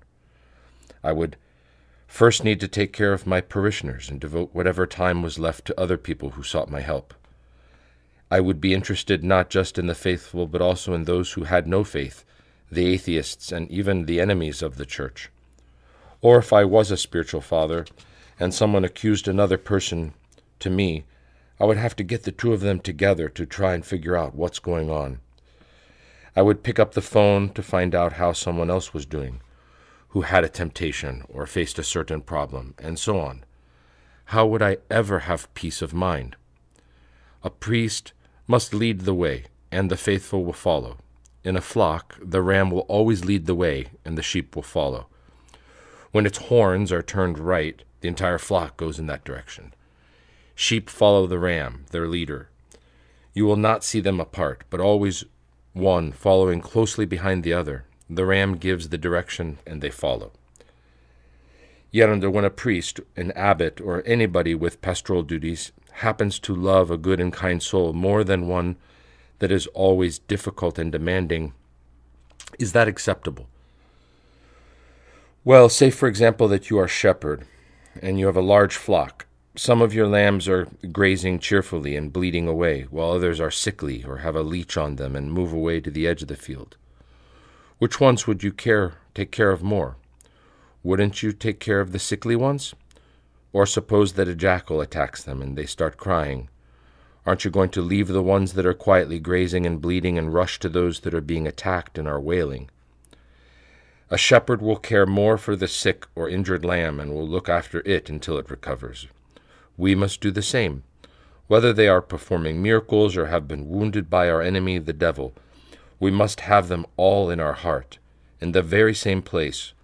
We should not have scorn in our hearts for wounded souls. In my life, I have felt much more love and pain, and have been more concerned for those who have had a difficult life and struggled to overcome their passions, than for those who are not tormented by passions. When love for the other person is deeply rooted in our heart, they can sense it. They are informed, because love and divine grace bring sweetness and radiant beauty to our demeanor, which are impossible to hide. Pastors, whether they're bishops or priests, would do well to think of Moses and the troubles he went through caring for the great multitude of his complaining people.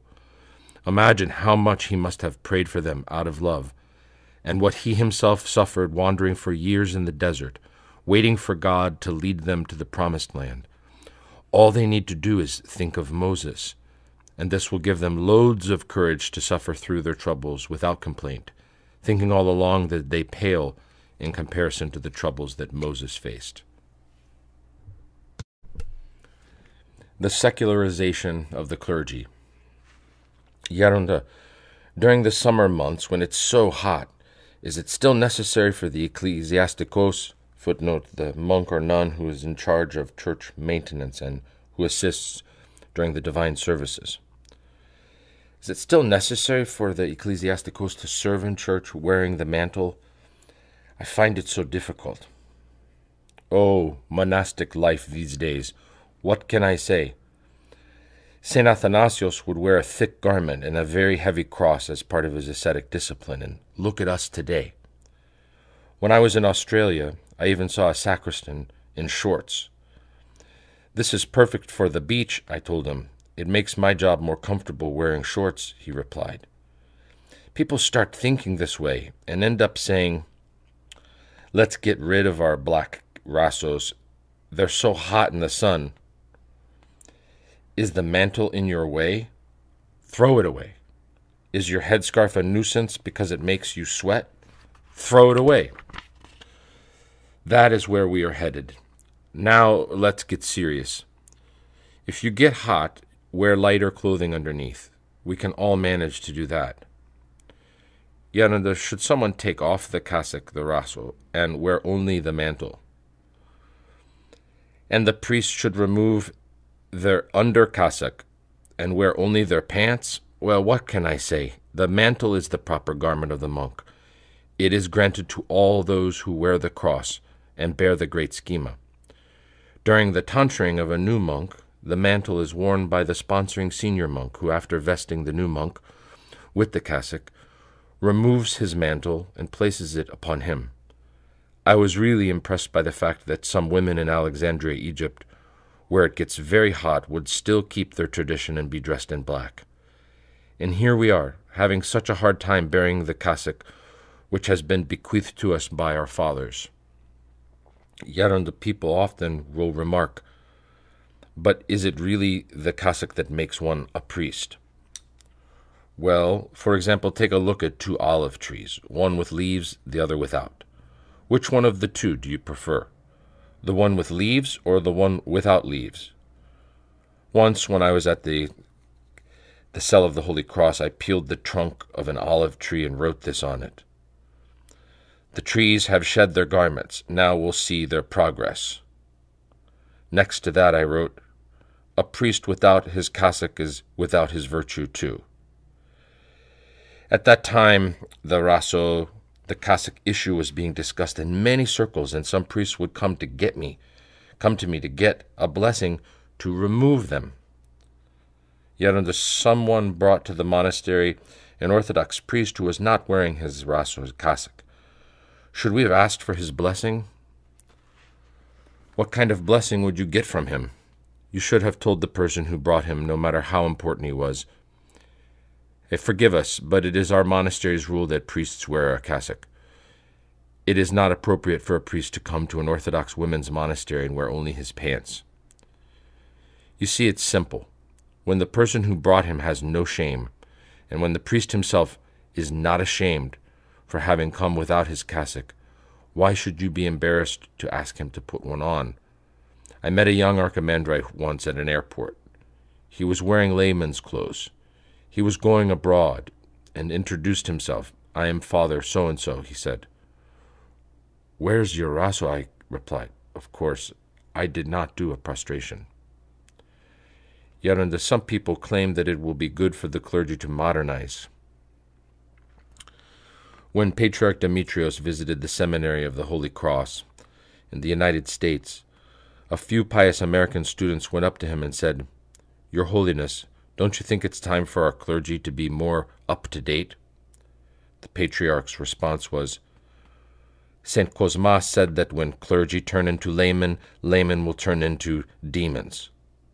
He gave them a good answer, didn't he? When the Patriarch saw the luxurious hotel suite he was to stay in, he remarked, "Is this where I am staying? It is better to get me a simple cot." When the clergyman is secularized, he becomes a candidate to evil. Yerunda, should we make sacred vestments a little simpler? Are ornate and embroidered vestments harmful to priests? The honorable thing for you to say in such circumstances is, we usually make this type of simple vestments. We could do more embroidery, but we avoid it because we are troubled by the thought that people will see them and be scandalized. People who have no faith will take advantage of this.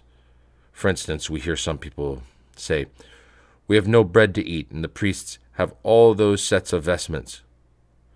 Serious priests will be interested in simple vestments, and they will appreciate your work. Priests with a secular mentality will become embarrassed. But then you too will become embarrassed if you make the embroidery very ornate. You should use more embroidery only for the covers of the holy altar and of the holy gifts. But you should avoid placing crosses too low on the sticharia and the phellonia. Place some other symbol there. Priests should not have to sit on the faces of the saints, on the crosses. This would be irreverence. Which of you convicts me of a scandal? Yerunda, is divine grace lost from a priest who has committed a mortal sin? No, how can it be lost? Divine grace may depart from a priest, but it cannot be lost.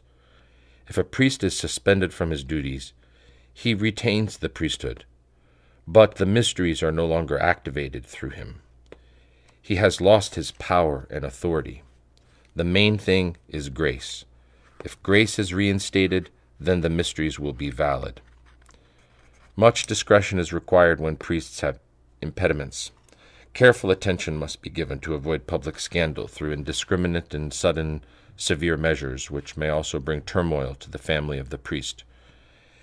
If he must cease celebrating the divine liturgy, the suspension should take place discreetly to avoid causing more harm than good to the faithful.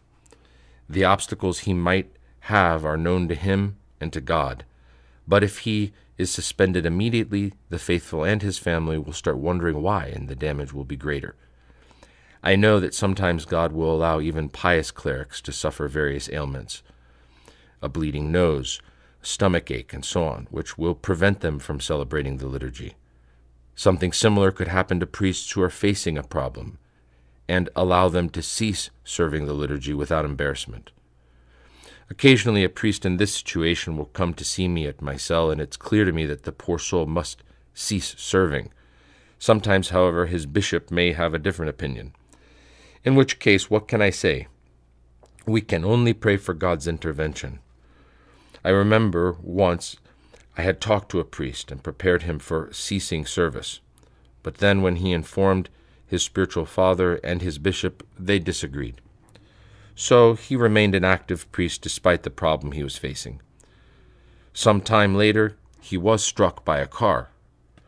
The priest was walking on the pavement when a car got off the street, ran over him, and left him dead on the spot. It is a fearful thing to fall into the hands of the living God. Hebrews 10:31. Our Orthodox Church is not in any way defective. Whatever defects there might be are caused by us when we misrepresent the Church. And this can happen at all levels, from the highest levels of the hierarchy to that of the simple layman.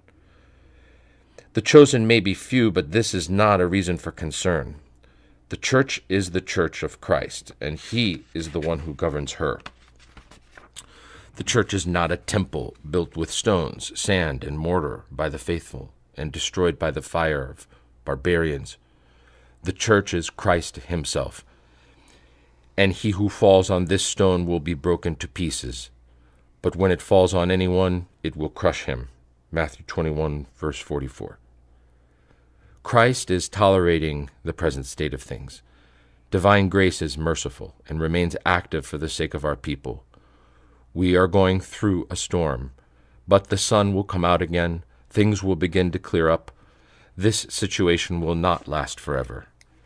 It is written in the Gospel, "A bruised reed He will not break, and a dimly burning wick He will not quench. He will faithfully bring forth justice." Isaiah 42, verse 3, and Matthew 12, verse 20, to continue. Christ said this so that we have no excuse on the day of judgment. You see, when the oil lamp is running out of oil and there's only a little oil left in the wick, it may flicker for a while, but it will not last long. In the end, it will go off. It is like a dying person's last glimmer. But Christ does not want to blow at it and put it out, because then it might say, "Had you not blown at me, I would still be burning." This way Christ will say, "I did not put you out. Your cup ran out of oil." He will not touch a cracked reed either, because if it breaks, it will protest, "You touched me and I broke to pieces," to which his answer would be, "But you were cracked and would break anyway. Why do you blame me?" When we, monks and clergy, do not live according to the gospel, we end up spreading atheism. The world is in need of our virtues, not of our vices. The example set by monks makes such a big difference in the lives of lay people. They will look for all kinds of excuses to justify their sins, and that's why we must be very careful. You see, we cannot say after Christ, "Which of you convicts me of sin?" John 8:46. But what we can say is, "Which of you convicts me of scandal?" What Christ said, He said because He is perfect God and perfect man. We are all human. We have all kinds of flaws, all kinds of downfalls, you name it. But we should not cause scandal to others. I remember what a general told me once. If I had not received the faith from my mother, I would have lost it when I went to Cyprus during the hostilities. There was a man, a member of the church, who was yelling on the phone, "Slaughter the Turks," with no apparent reason, when in fact the opposite order had been issued. "Do not harm the Turks." Take another example. Many of the refugees who came to Greece from Pharasa in Asia Minor ended up being misled by certain heresies that had appeared at that time, because they would see so many priests and bishops who had no piety whatsoever. They were scandalized because the people they saw going to church did not live a spiritual life. Back in Pharasa, things were very different, and therefore when the evangelicals showed up claiming, "We live according to the gospel," the poor refugees were misled. But if a bishop, a priest, or a monk is at fault, it is not Christ who should be blamed. And yet that's what people do. Isn't he representative of Christ, they ask. Yes, but is Christ pleased with this man? Do they even consider what awaits these representatives in the next life? You see, those who are scandalized by problems in the church and end up losing their faith don't realize that blaming the church for the mistakes of one priest is like blaming the state for the mistakes of one policeman. Those among them who have a good disposition will appreciate this point when it's explained to them. Many form opinions out of ignorance because no one has helped them understand the issue. And in this sense, you could say that their reaction is justified. Yerinde, How come no one has come forward to denounce all these church scandals? It is not possible to come forward on all ecclesiastical matters. There are situations that make this very difficult. It's even possible that one will patiently tolerate a situation until God shows him the right course of action. Tolerating a situation that is not right and accepting it for what it is are two very different things. When we run into such problems, it's important that we have the guts to speak the truth and do so respectfully, instead of issuing insults and going public with our disdain. It's best that we talk privately to the person at fault with love and compassion and draw his attention to certain things. One is not sincere and straightforward who speaks the truth in your face and makes it public, but one who has love and a truly authentic life, and who speaks discreetly when necessary and says what must be said at the right time. Those who will reprimand indiscreetly suffer from spiritual confusion and malice. They see others as mere blocks of wood, and while they strike at them without mercy, they themselves feel pleased to have beaten their opponents into a, quote, cubic square. Only in a person under the influence of a leading demon it is justifiable to ridicule people publicly, to reveal their past, only those, of course, upon whom the devil has rights, in order to unsettle weak souls. It's natural for the unclean spirit to reveal the vices of people. It never exposes their virtues. But those who have overcome their passions and have no malice left in them will correct evil with goodness. If they see a filthy spot that is difficult to remove, they will go and put a cover on it, so that those who see it may not be repulsed. By contrast, those who spend their time sorting out garbage resemble chickens. Nowadays, this was said in 1974, the devil is putting smudges on everything he can find and spreads confusion everywhere. But in the end, he will fall on his face. In due time, the righteous will shine for all to see.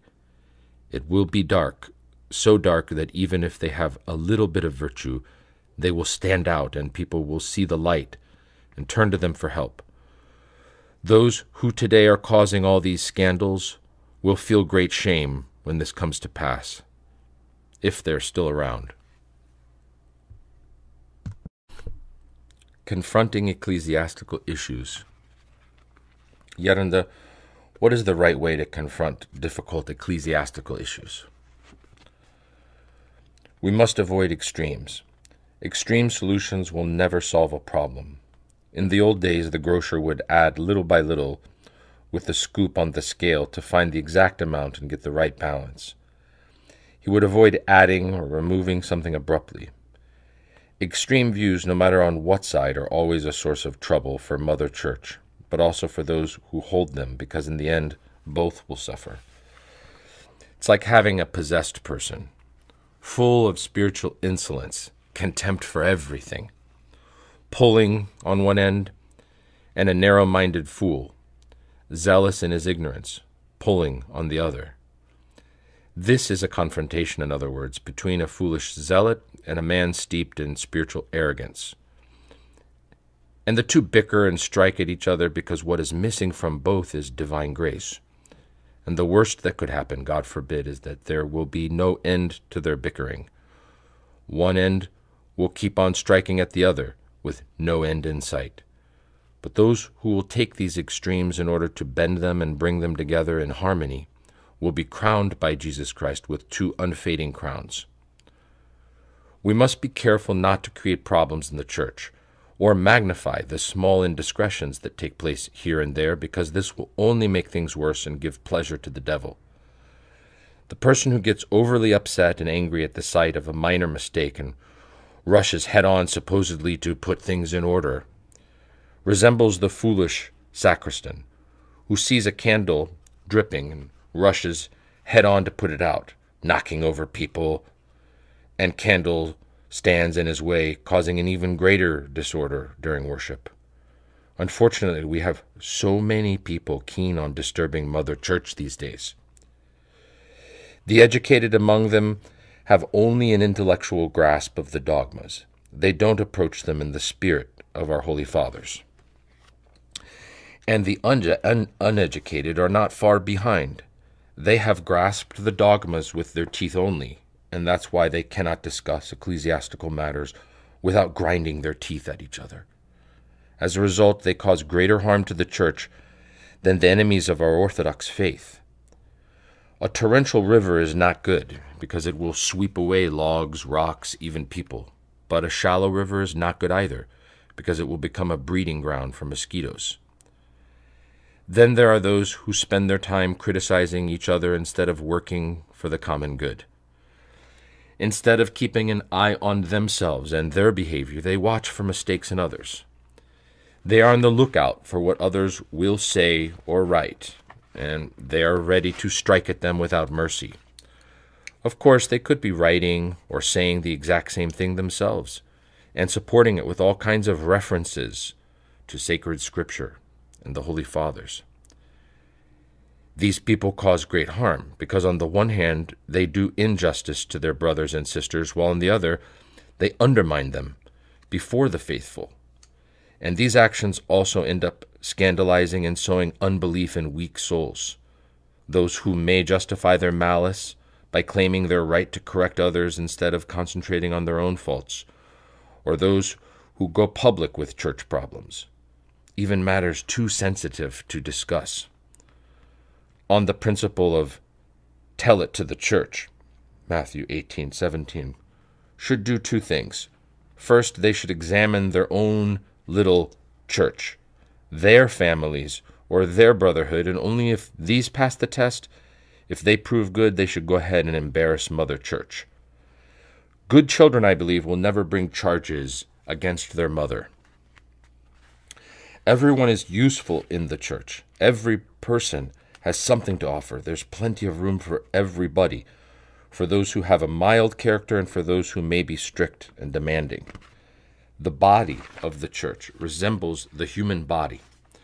Just as we need both sweet and sour foods, even bitter herbs, because each food has something to contribute in substance and vitamins, so too the body of the church needs every one of us. Each person complements the character of the other, and we are all obliged to tolerate not only the spiritual temperament of others, but also their human weaknesses. Now, unfortunately, there are those who have irrational expectations from other people. They expect everyone to be like them, to have their spiritual temperament.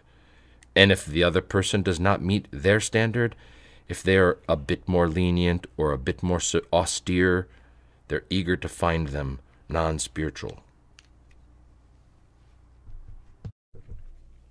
High office and vainglory. I wonder how some people can attach so much importance to human glory and ignore the glory of God which awaits them, when we shall depart from the glory of men. What will it really benefit us if we gain the highest office and the admiration of everybody? Where will this admiration lead us? Heaven or hell? Where will this admiration lead us? Remember what Christ said, I do not receive glory from men. John 5:41. What would it benefit me, a monk, to become a priest monk, a bishop, or a patriarch? Would these offices help me save my soul, or would they become a burden on my weak shoulders and send me crashing into hell? If there were no next life, perhaps we could find a way to justify such nonsense. But he who is seeking the salvation of his soul will not seek high office. He counts all things as refuse in order to gain Christ. Philippians 3:8. Moses was sent by God to free the people of Israel, but he never made it to the promised land, because he was so frustrated with his people that he became indignant with God. For years, he was facing their complaints, and then one day, he could not take it anymore. They are asking for water. He said, where am I supposed to find water for them? Numbers chapter 20, verse 10 and following. What do you mean, where? Only a few days ago, you struck at the rock and water gushed out and you gave them to drink.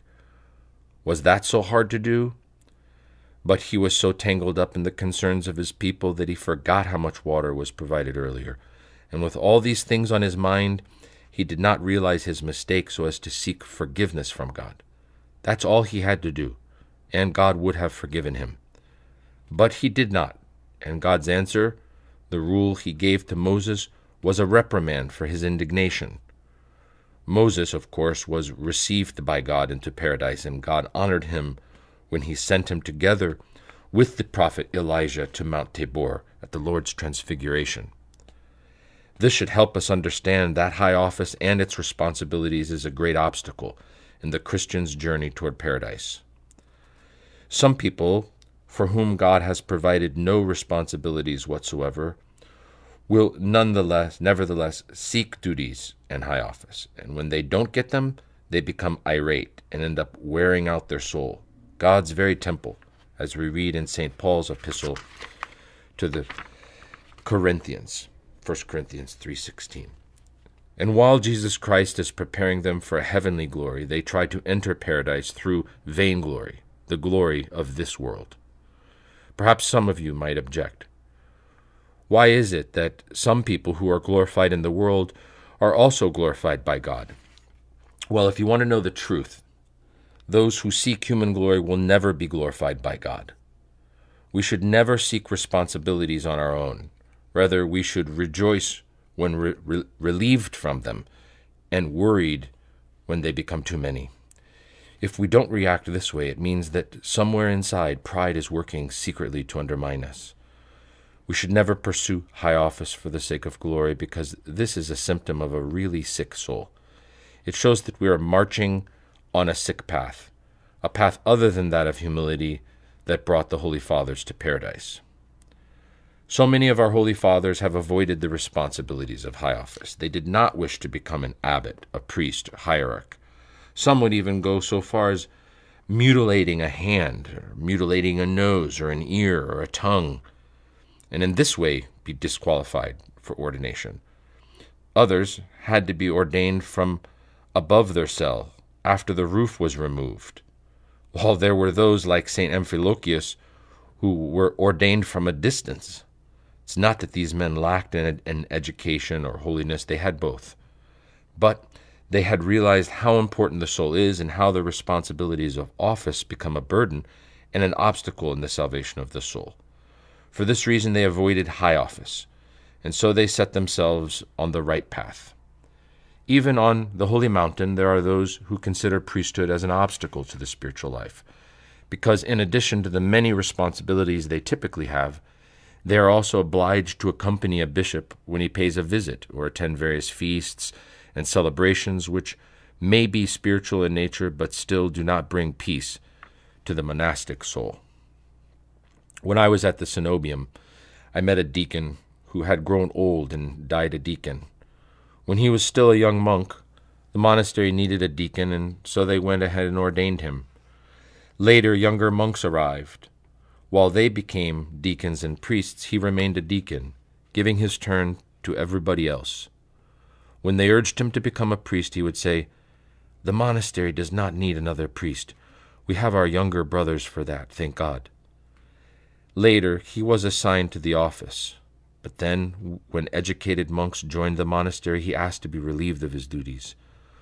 When the monastery was going through rough times, this devout deacon pleaded with a virtuous priest to accept the position of abbot. The priest responded, "Here you are, avoiding any kind of responsibility and putting the full load on me. When you become the supervisor, I will become the abbot." And that's actually what happened. When the troubles were over and the monastery prospered, he once again gave his resignation. "This deacon was such a great help to me. He was full of God's grace. The holy community of the Holy Mountain would always go to him when there were difficult matters to resolve. They wanted his enlightened opinion." Yet under what drives spiritual people who have no interest whatsoever in money to go after glory? Were the ancient Greeks right in saying that, quote, "money has been despised by many, glory by no one"? A saying of a tyrant of the ancient city of Lindos Rhodes and one of the 7 sages of antiquity since 6th century BC. To continue. It's their empty head that drives them. It's all about vainglory. The saying, money has been despised by many, reflects the attitude of people who live in the world. Ancient Greeks thought this way because they did not know the true God. There's no room in the spiritual life for vainglory. Has anyone been denigrated more than Christ was? The fathers would seek dishonor, and God would instead honor them. Those who crave for glory are still living in the world.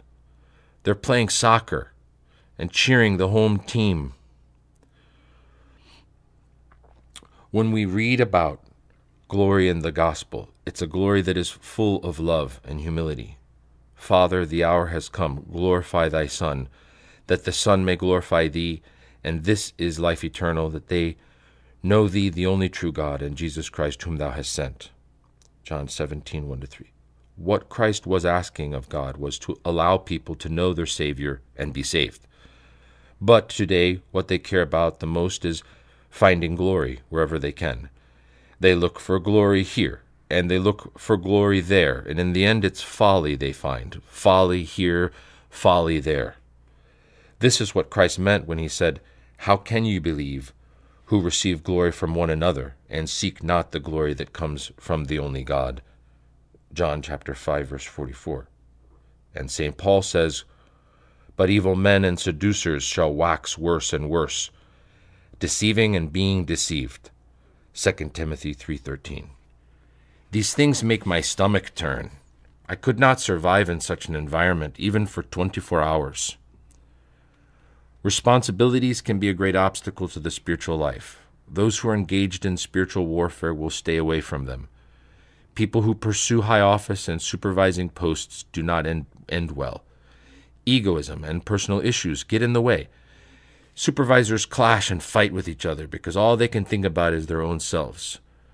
But those who work with Philotimo and remove the self from their work and avoid making themselves comfortable at all times, these people will be able to help others.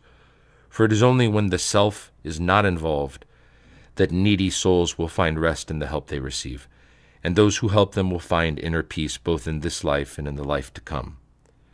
In the old days, the Holy Fathers would depart for the desert where they would struggle to be emptied of all their passions. Without any plans or designs of their own, they would put their life in God's hands and avoid high office and authority, even when they reached holiness. Only when the Mother Church needed them, they would obey God's will and accept offices, glorifying the name of God with their holy lives. These men became spiritual blood donors, having achieved a high level of spiritual health in the desert, on a good spiritual diet and under the direct supervision of the Fathers. They would then give their blood to those in need. The administration of the Church. The Orthodox Church was always administered by synods. According to the Orthodox spirit, the Church is administered by synods and the monasteries by the assembly of elders. Decisions are reached jointly by the archbishop and the synod, and by the abbot or abbess and the assembly of senior monastics. The archbishop is first among equals, and the patriarch is not a pope. He and the other hierarchs have the same rank. While the pope's rank is different, he sits up high and others kiss his feet. The patriarch sits together with all the other hierarchs, and his work is to coordinate. This is also the relationship between an abbot or abbess and the members of the assembly of elders. They are first among equals. An archbishop or an abbot cannot do anything they want. God will enlighten the mind of a hierarch on one issue and the mind of an elder on another. It works like it did with the 4 evangelists who complemented each other. Here, too, each person will state his opinion, and if someone disagrees, his dissent will be recorded in the minutes. Especially in cases where a decision is contrary to the commandments of the gospel, those who disagree should have their dissent recorded, for otherwise it will appear as if the decision was unanimous. If this person signs the document without recording his objection, he has actually caused harm and stands to blame. But if he makes his opinion public, even if the majority disagrees, he will be in good standing with God. When the synod and the assembly of elders do not function well, the orthodox spirit gives way and the papist spirit takes over. It's in the nature of the orthodox spirit that each and every person has the right to speak his mind. No one should refrain from speaking out of fear, or in order to flatter or superior, or because they want to be in good terms with the archbishop or the abbot. When clergymen enter church administration at a young age, even when qualified, they stand to be harmed and to waste their time. They will get caught up in the wheels of administration, of clerical work, and so on, and will receive little spiritual assistance even though they have great potential. Especially in some cases, it is sad to see that if these men had worked on their spiritual life, they would one day become great assets for the Mother Church. When we are not concerned about our spiritual state in the good sense of concern, we resemble merchants who buy and sell without keeping an account of how much they owe, until one day they end up bankrupt and in jail. I get really sad when I hear of young priests working in an office. If they were kept out of administration a while longer, they would be helped a lot later in life. But, unfortunately, this happens quite frequently. Instead of older, experienced priests who would be able to work spiritually with their flock, they appoint inexperienced young priests, and the damage is double. What I am trying to say is that young men take on responsibilities without adequate spiritual preparation, and find themselves with little spiritual wealth and very demanding posts. On the other hand, older priests are not given any responsibilities and as a result have no opportunity to share their valuable experience and the enlightenment they have received from God. The Divine Liturgy. Yet when the Divine Liturgy is celebrated, should there always be someone who will receive Holy Communion? Yes, because that's the purpose of the Divine Liturgy, even if few are ready. All the prayers refer to the faithful who will be receiving communion. For this reason, there must be at least one person present and able to receive communion. Of course, once in a while, there may be no one ready to receive communion, but that's not really the issue. At least someone, even a small child, a baby, should receive communion. And when there is no one to receive Holy Communion, then the liturgy is celebrated for the priest himself to receive communion and to commemorate the names of the living and the departed. And of course, this should be the exception and not the rule. We get to live through the events of the New Testament at every divine liturgy. The Holy Prothesis is Bethlehem. The Holy Altar is the Holy Sepulchre, and the Crucifix is the Holy Golgotha. All of creation is sanctified by the Divine Liturgy through the presence of Christ. The Divine Liturgy sustains the world. What God has given us is so awesome, and we are unworthy of it. There are priests who live this awesome mystery at every Divine Liturgy. A priest once told me something that a very simple and good priest had once confessed to him. Quote, "I have such a hard time during the catalysis, the consumption of the holy gifts at the end of the Divine Liturgy. My filthy tears fall into the chalice. I can't contain them, and this makes me so upset." And as he was speaking these words, he was crying. So the other priest told him, "Please, Father, ask Christ to give some of those filthy tears to me too." Yananda, why do you step down from the Stasidi when the priest says the prayers of preparation before the iconostasis prior to entering the altar to put on his holy vestments? I step down because as the priest is praying, God is sending him divine grace to rid him of his weaknesses and allow him to celebrate the Divine Liturgy. At this time, the faithful should also be praying with reverence so that they may receive grace. The Divine Liturgy begins with the proskimidi, the service of preparation of the holy gifts. It's amazing how God will sometimes allow us to understand and experience the holy mysteries. When I was the ecclesiastico, something happened to me. once as the priest was cutting the prosphora, the offering bread, and saying the words, "As a sheep he was led to the slaughter, I heard the quivering of a lamb on the holy discarin." And again, when he said, "Sacrificed is the Lamb and Son of God, who takes away the sin of the world," I heard the bleating of a lamb coming from the holy prothesis. How awesome!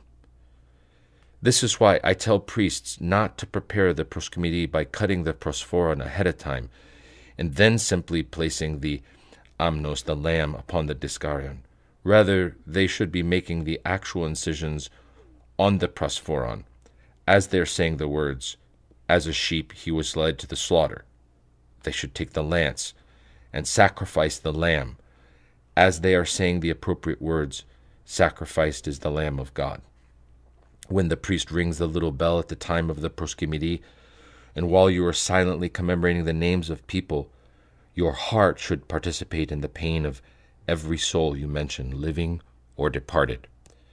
You should bring to mind the general problems faced by people, and then more specifically those persons that you have in mind, saying something like, "For Maria, for Nicholas, you, Lord, know their problems. Please help them."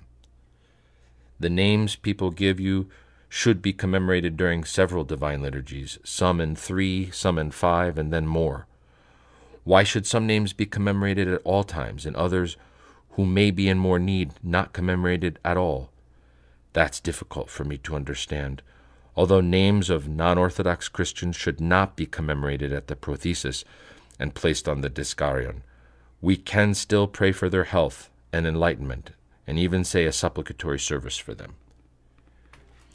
Yaronda, some priests say that they do not want to celebrate the Divine Liturgy very often. They don't want to turn it into a routine. That's not right. A priest should not be making such statements. It's like saying, "I don't visit my relatives often because I want them to miss me and give me a warmer welcome when I visit." However, appropriate preparation is needed before celebrating the Divine Liturgy. Holy Communion will cure and sanctify the person who struggles spiritually. But how can it possibly help those who do not make the effort? What will be there for Christ to transform if we do nothing? Once in the cave of St. Athanasius, there lived an elder with 2 monks under his guidance. One was a hero monk, priest monk, the other deacon monk. So one day the 2 monks went to a chapel to celebrate the Divine Liturgy. The priest was envious of the deacon and despised him because he was smarter and more capable than him in every respect. But the deacon also did not help the situation with his rather arrogant manner. The priest was prepared. He had done all the necessary things. He had read the preparatory prayers for Holy Communion, and so on. But unfortunately, he had left out the most important preparation, the one that happens internally. He had not confessed his faults with humility in order to dispel any malice and envy that he harbored in his heart, things that will not just go away simply by changing our clothes and washing our face. And so, being only externally prepared, he approached the awesome and holy altar to celebrate the liturgy. And then, as soon as he started the proskymedia, guess what happened? All of a sudden, a loud noise was heard, and he saw the holy discarion move away from the prothesis and disappear. Of course, they were not able to celebrate the liturgy. My mind tells me that something terrible would have happened to those 2 monks if God had not intervened in this manner to prevent them from celebrating the liturgy, being as they were in such a spiritual state. If something happens during the Divine Liturgy, can it be interrupted? No, it cannot. When the Divine Liturgy is in progress, the priest cannot interrupt it, no matter what happens. Even if war is declared, he must go on until it is over. Even if the enemy is surrounding the church, the most he can do is hurry up and finish. With God's help, he'll be able to do that, but he must trust in God and not be afraid. Priests who celebrate the mysteries of the Lord should be most watchful, pure, and exacting, for priests are more exalted than the angels. The holy angels will cover their face during the mystery of the Holy Eucharist, while the priest with his face uncovered will be celebrating it. Part 4 continued, Chapter 3, Feasts and Holidays. Let us, the faithful, celebrate a spiritual feast. Our Lord Jesus Christ, with his great love and joy which fill the souls of the faithful during his holy feast days, exalts us spiritually and truly resurrects us. All we need to do is participate in these feasts and celebrate them with a spiritual appetite, for once we taste the heavenly wine to which the saints will treat us, we will become drunk in spirit. Yet under what must we do to live a spiritual life during the feasts? To live through Christ's feasts in a spiritual way, we must keep our minds focused on the holy days themselves and not on the work that we have to do to prepare for them. We should think about the events of each holy day, Christmas, Theophany, Pascha, and so on, and say the Jesus prayer, glorifying God in our heart. This way we will celebrate with reverence every feast day of the Church. For most people who live in the world, Christmas is the time to eat pork, Pascha to eat lamb, and the carnival at the beginning of Lent, the time to throw confetti. But for the true monks, every week is Holy Week. Every Wednesday, Thursday, and Friday they experience Holy and Great Wednesday, Holy and Great Thursday, and Holy and Great Friday. That is the days of the Passion of Christ, and every Sunday is for them Pascha, the day of the resurrection. Why must we wait until Holy Week to remember the Passion of Christ? Why should we be like people who live in the world? Can't we realize what Christ is risen means without eating lamb? You see, Christ said, "Therefore be ye also ready, for in such an hour as ye think not the Son of Man cometh." He did not say, "Get ready right now." From the moment Christ said, "Be ready," we must all, but especially monks and nuns, be constantly vigilant and ready. We must study and live through these divine events all the time. When someone studies the events of each feast day, he will naturally move to pray with particular reverence. Then, during liturgical services, our mind will be absorbed by the events we are celebrating, and we will follow with great reverence the chanting of hymns. When our mind thinks divine thoughts, we get to live through these holy events, and in this manner we are transformed. We think of a saint for whom we have a special devotion, or of the saint whose feast day we are celebrating, and our mind rises higher toward heaven. And when we keep the saints in mind, they keep us in mind, too, and they come to our assistance. This is how we can start a friendship with them, one that will last forever. And so, even though we may live alone, we will actually share our lives with everybody, with the saints, the angels, the whole world. Imagine being alone and feeling their company. This is the living presence of the saints who are God's children and will reach out to help us, their poor brothers and sisters. Our saints have shed blood, sweat, and tears for the love of Christ. We should always celebrate them with reverence, and they will be there to help us. Every time we hear their Synaxarion, on this same day we commemorate Saint, and so on, we must rise to our feet, like soldiers standing at attention when the names of their fallen comrades who have died heroically are being read. On this day of the month, soldier so-and-so fell in action, heroically defending the country in such a front, and so on. If we want to really feel the significance of a feast day, we must abstain from all work. On Holy and Great Friday, for instance, the only thing we should be doing is praying. For people who live in the world, Holy Week is full of chores and obligations. On Holy and Great Friday, they will exchange good wishes. Happy Easter, may you live a long life. May your son find a good bride. This is so wrong. On Holy and Great Friday, I will lock myself in my cell. Silence will be of great help to the soul during feast days. It's very much like the time that follows the reception of the great schema, when a monk or nun will spend a whole week in silence to allow divine grace to fill the soul and to appreciate what has actually taken place. In silence, we get the opportunity to rest a little, to study and pray. When a good thought crosses our mind, when we examine ourselves or say the Jesus prayer, we will really come to feel something of the divine event celebrated on that day.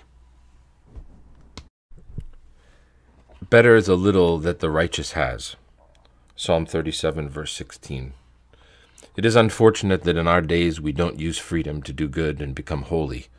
Instead, we use freedom to become more secular. In the past, people would work all week and rest on Sunday, a holy day. Now they rest on Saturday as well. But are their lives more spiritual? Or are they more sinful? If people spent their time on spiritual work, prayer, spiritual study, and so forth, things could have been different. People would live more conservative and decent lives. But we poor human beings try to rob time from the spiritual things, from Christ. People who live in the world will arrange to do all their heavy chores on Sundays. They are trying to find one Sunday for this chore, a holy day for another, and that's how they bring God's wrath on themselves. But why would the saints then come to their assistance? Turn Sunday into a chore day? Never. Even if others offered to help us on that day, we should never accept it, not on a Sunday. We will not allow God to be in charge. And so everything that we do without faith in God has nothing to do with Him. It belongs to the world. It does not have His blessing, and for this reason the outcome is never good. When this happens, we like to say, it's the devil's fault. Well, not really. It's not the devil's fault, but ours, for not letting God help us. When we work on holy days, we give the devil rights, and then he gets involved in our affairs. The psalm reads, "Better is a little that the righteous has than the abundance of many wicked." This is the kind of life that will receive a blessing. The rest is as worthy as shavings. But in order to live this way, we must have faith, philotimo, and reverence, and put God in charge of our lives. Otherwise, we'll never get the job right, whether it is on holy days or on weekdays, and we'll end up spending our time on nonsense. And you'll see that God will never abandon you. I have never worked on a Sunday or a feast day, and God has never left my side and has always blessed my work. I remember once some threshing machines were brought to the village, and my father was notified that they could start on Sunday from our fields and then move downhill to the other lots. My father said to me, "What should we do? The machines are here." "There is no way I will work on Sunday," I replied. "We can do it on Monday."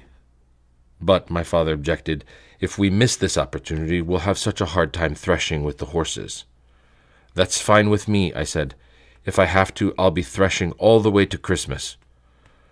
So I went to church anyway, without giving the matter any more thought. Well, as the machines started coming toward our field, they broke down. "Forgive us, but the machines won't work. We'll have to take them to Yaani and fix them, and when we come back on Monday, you will be the first in line." So, instead of threshing on Sunday, they ended up threshing on Monday. I've seen this kind of thing happen so many times. If monks won't observe feast days, what are lay people supposed to do?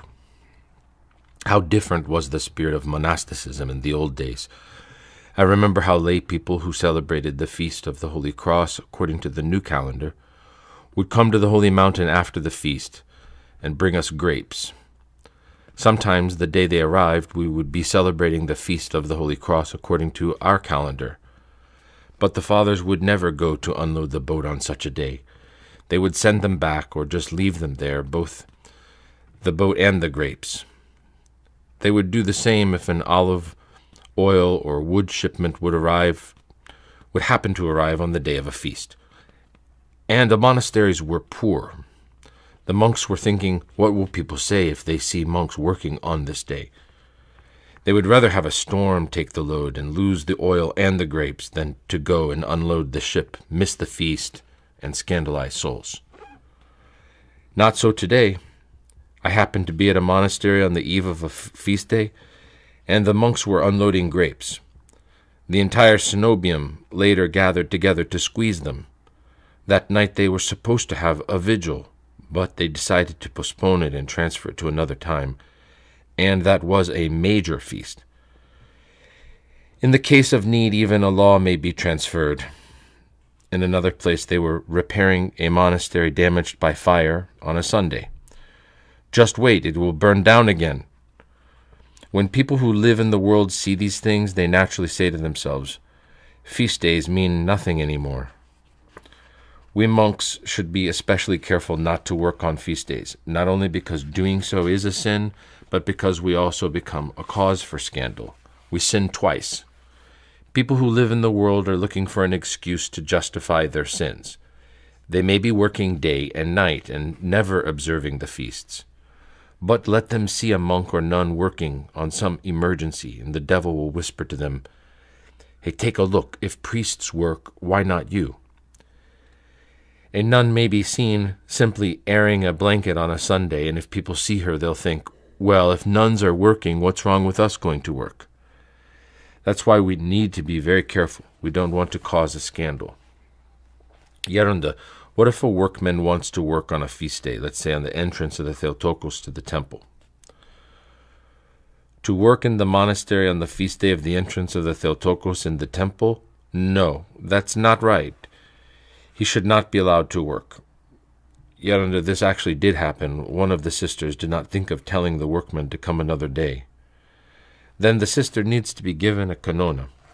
Footnote, a canon, the discipline imposed by a spiritual father upon the believing sinner in the context of the mystery of repentance for his or her correction. Such discipline could take the form of fasting, almsgiving, prayer, abstinence from Holy Communion for a specified period of time, and so on. To continue, Yarund, on a feast day after the vigil's over, if one becomes sleepy, can they do some handiwork while saying the Jesus prayer? Can't she do prostrations? Let her do prostrations to overcome her sleepiness. Why do handiwork? How about on Sunday? Is it right to weave a komboskini after a sister has performed her spiritual duties? Why should you weave a komboskini? Why not enjoy this day's spiritual nourishment? Unfortunately, the spirit of the world is entering our monasteries. From what I hear, there are monasteries where on Sunday afternoons or in the afternoon of a feast day they will return to their chores and duties. As if they have children that are dying from hunger or owe heavy debts that will force them to auction their house. Where's the need? Of course, it's different with the monk or nun who serves the visitors or the cooks who serve in the kitchen. Someone needs to be there to do the necessary work. Sometimes people bring me fish. Take it and go away, I tell them. What will happen if people start bringing a live fish here, a dead fish there? If someone brings you fish here in the monastery on a feast day, you would have to clean and cook it and so on. How will you be able to enjoy the feast day? Do you remember Father Minas in the skeet of St. Anna? A fisherman brought him fish on a Sunday morning for the feast day. They're fresh, Yarunda, he said. Today is Sunday. When did you catch them? And they're so fresh, he replied, puzzled. This morning, the man answered. Throw them away, son. They're anathematized. Father Minas responded, and if you want to make sure that I'm telling you the truth, give one to the cat and see if it will eat it. And indeed the fisherman threw the cat a fish, but the animal turned its head away with repulsion. That's how sensitive monks were in those days. Now, on great feast days, you'll see monasteries full of workers and technicians.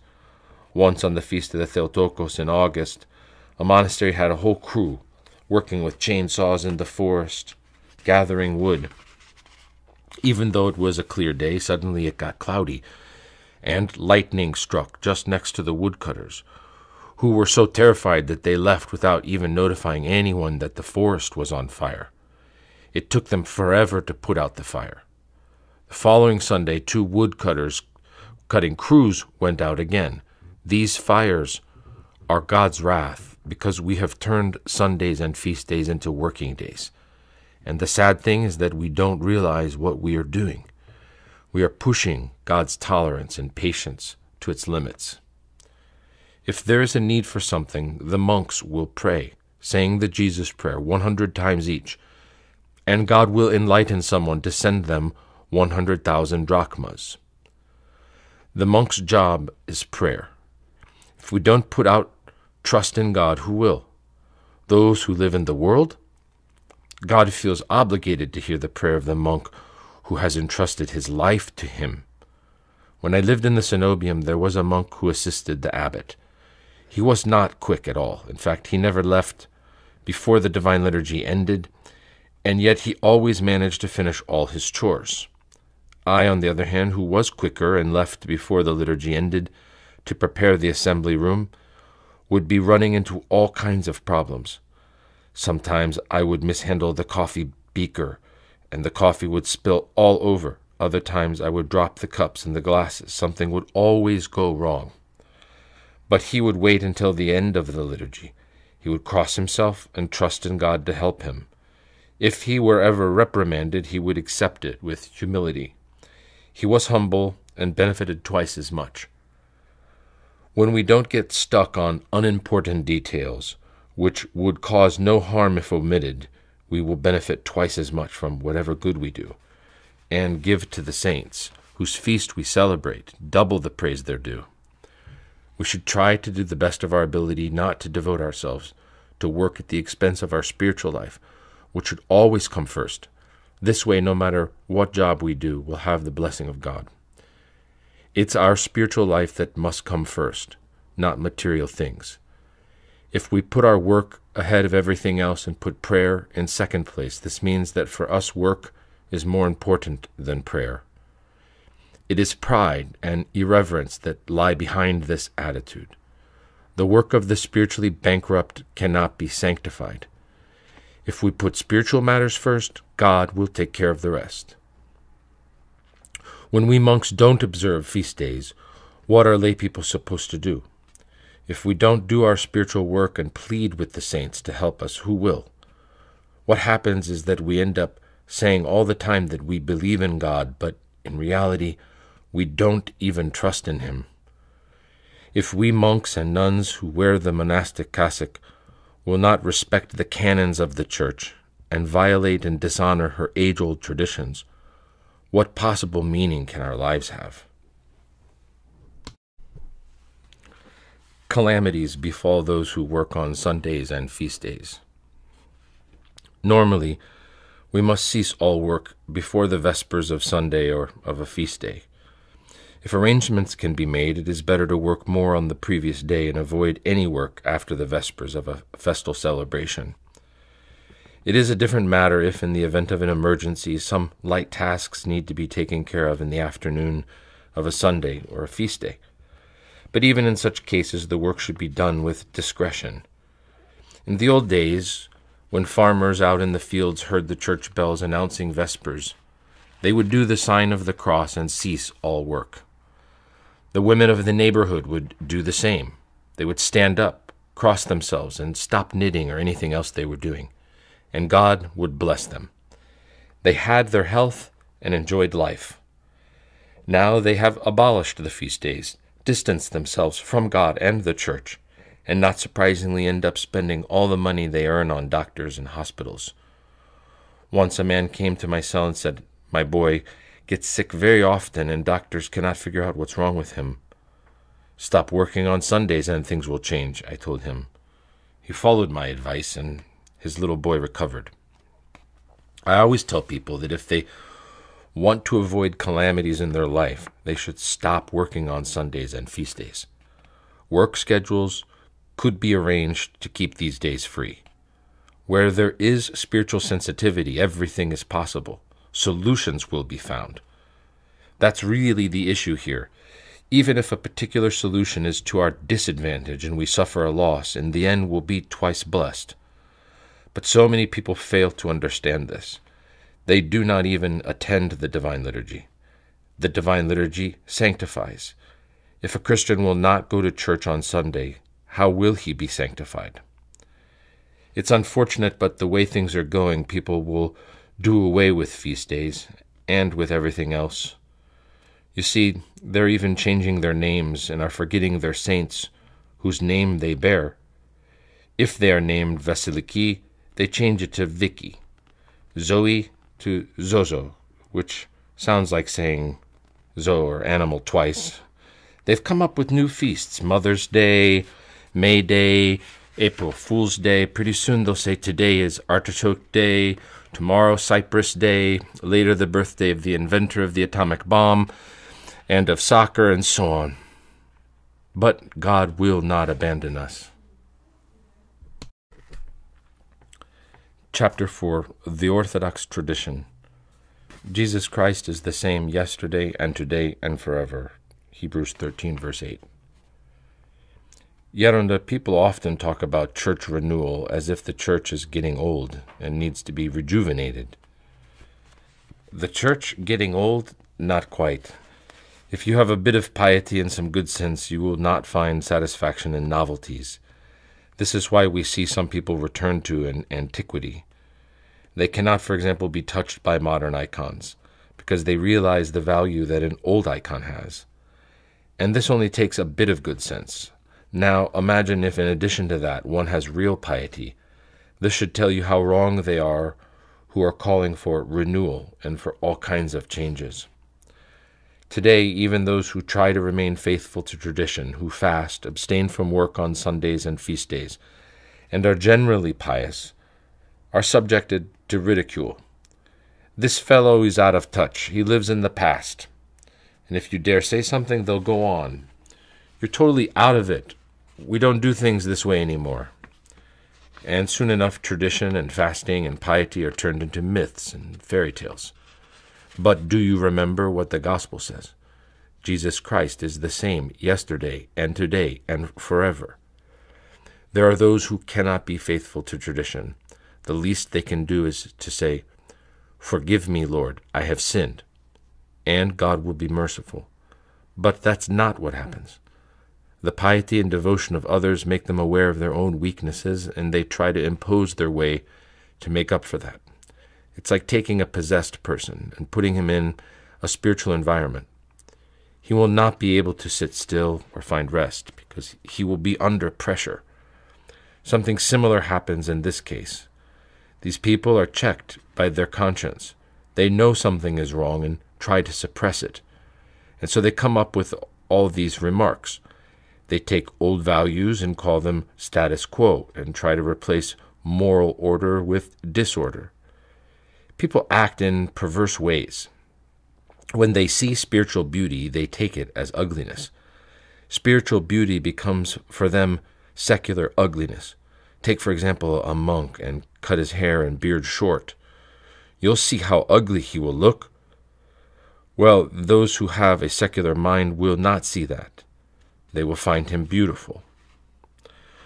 Just turn around and see how they fight the church and try to destroy her. Let's say that they don't believe in God and what they preach is atheism.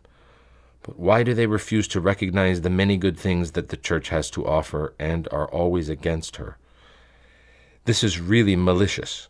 Why don't they acknowledge that the church actually protects children, keeps them from turning into little hooligans, and teaches them to become good human beings? What these people do is exactly the opposite. They push children on an evil path. They give them free license to destroy themselves. And what does the church teach?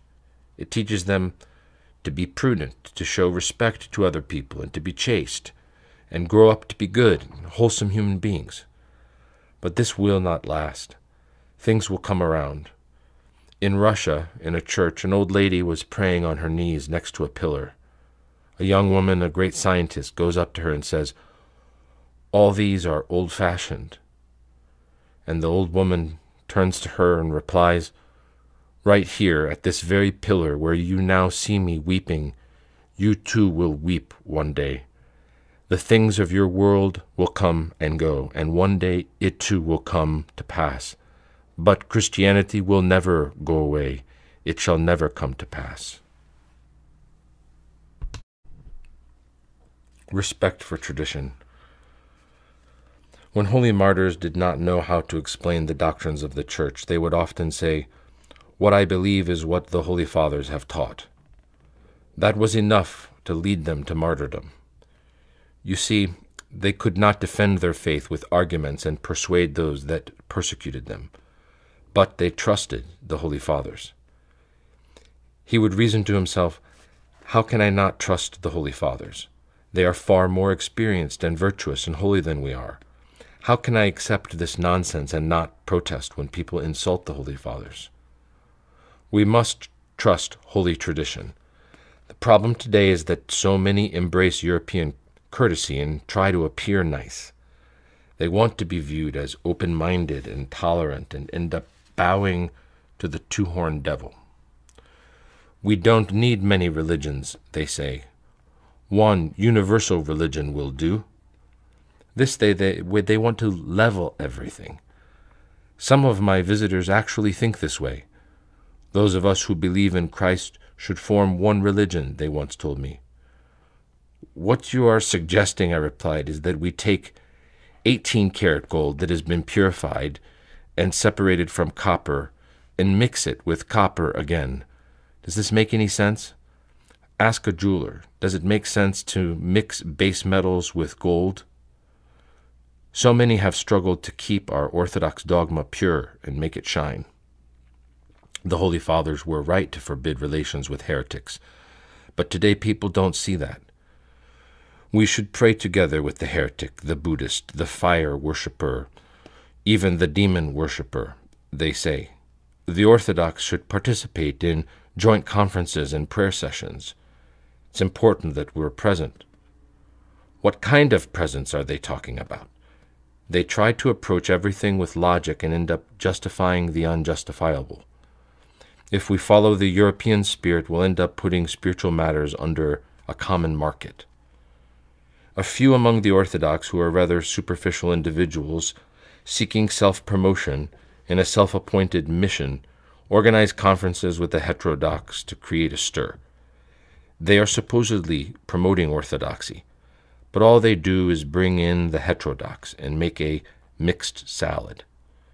This gets the superzealots angry, and they go to the other extreme. They blaspheme against the mysteries of the New Calendar Orthodox, and so on, and thoroughly scandalize souls who are full of devotion and Orthodox sensitivity.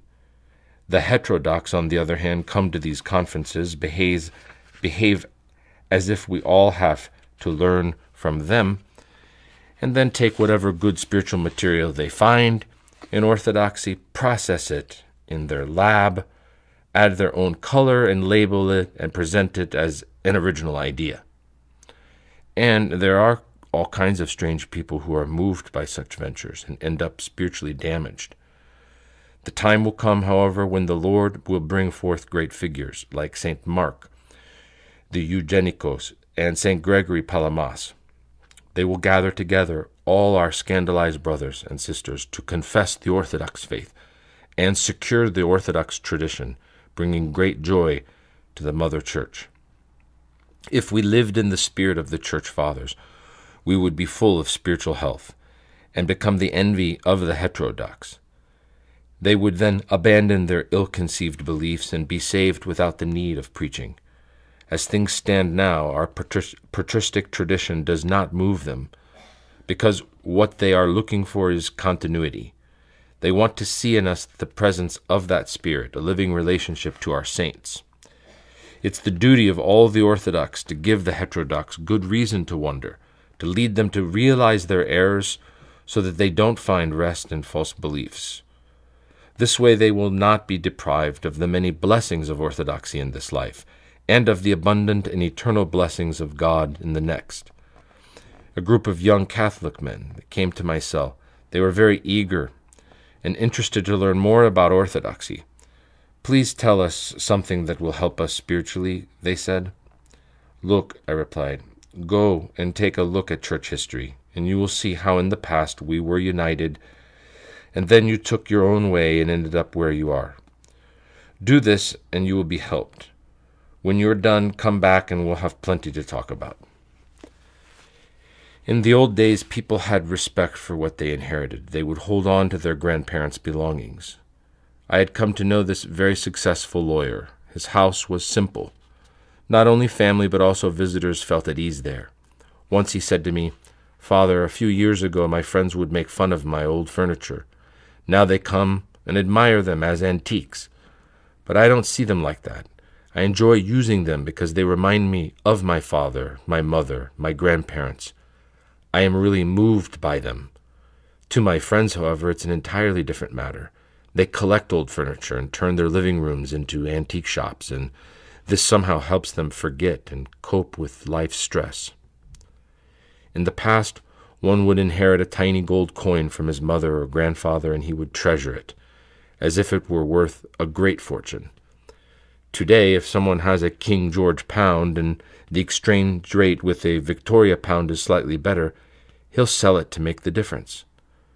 There is no appreciation, no consideration for the things that belonged to his mother or father. Add the influence of the European spirit, and you can see how all of us are being slowly swept away. When I first went to the Holy Mountain, I met a very old and pious man who was the elder of a small fellowship of monks. Such was his reverence for his own elders and spiritual predecessors that he would keep everything they passed on to him. Thus he kept not only their monastic head coverings, but also the forms used to make them. He also kept old books and manuscripts of all kinds, carefully wrapped and locked in a bookcase to protect them from dust. I am not worthy to read these books, he would say. I just read the simple books, the Hierondicon, St. John the Ladder. One day this young monk came to stay with him. He eventually left the Holy Mountain. He would tell him things like, "What are you going to do with all this junk?" He wanted to throw away the casts or burn them. The poor old man started weeping. "This one is from my Yeronda," he would plead. "Why are you bothered by it? We have so many rooms, can't you find a corner to put them?" He was so full of reverence for his elder that he kept everything, the books, the heirlooms, the head coverings, even these worn-out casts. You see, if we have respect for the small things, we will respect the big things even more. But where small things are not respected, big things will not be respected either. This is how the Holy Fathers preserved the tradition of the Church. Retain the time-tested practices of monasticism. Yeronda, when a sister who is new to a post finds a certain order in the way things are arranged, is it right for her to make changes? No, she should not start by making any changes, even if she is the only person working in that post. Some of the new brotherhoods who moved into old monasteries did that. They did not respect the old-timers' experience. When people try to come up with their own programs and discard the old typica, the time-tested rules that helped regulate monastic life, they not only show a lack of tradition, but what is worse, they show disrespect for tradition. Of course, eventually they will come to realize how useful these rules are. They were put there to serve a purpose. The rules and time-old practices of monasticism are carefully weighed. They reflect centuries of experience. You see, we must respect the rules that govern a craft. I was a carpenter, and I know that a regular table is 80 centimeters high and a step is 27 centimeters wide. These are proven measures, and an apprentice must accept them as they are. We don't need to explain them to him. They are the result of experience, and we must trust the craftsman and respect his expertise. People who don't respect the rules of a craft will not do their job right. They're going to end up making a table which is either too low or too high. I have changed many different cell locations. This makes me. It's Hut Burner, a play of Cagliviati's, a monk who constructs for him a cell, a hut from leaves and branches, lives in it for a time, and then burns it and moves to another location. See the life of St. Maximus Caglivitis. To continue. Each time I made changes in the doors or the hooks, I realized that things had been there for a good reason. This is why whenever I move to a new place, I don't make any changes, even if I am uncomfortable with my surroundings. I won't even remove a single nail from the wall. The father who was there before me put the nails there for a reason. If I, with no experience of the place, start taking them out, I will eventually have to put them back in the same spot and will ruin the plaster. Nails are there for a reason. to hang a sweater, a cassock. Once I went to live in the Kili of St. Hypatios in Katanakia, and I found thick walking sticks with curved ends on all corners. At first I used them to give them out to people who came to visit me, but later I realized that the father who had lived there before me used the sticks to catch the snakes that would enter the room.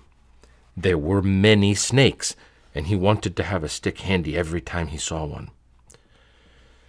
The most important thing is to hold on to time-tested things.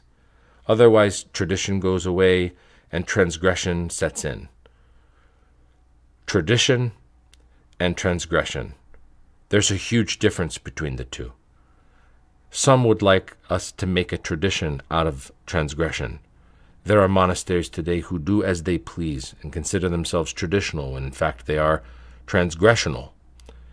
Now, how can there be spiritual discernment without spiritual sensitivity? You see, in monasticism we must follow a different rule, not a military rule or the rule of a movement, a cooperative and so on, but the time-tested rule of monasticism, the rule set by the Holy Fathers. People will often use the term patristic as their own theoretical understanding of monasticism and the Fathers, but this in reality is a pseudo-rule, the conception of those who have only read patristic writings but not lived them. Some new monasteries today resemble charitable institutions. The only excuse I can think of is that when they started, they found very little in the manner of a foundation.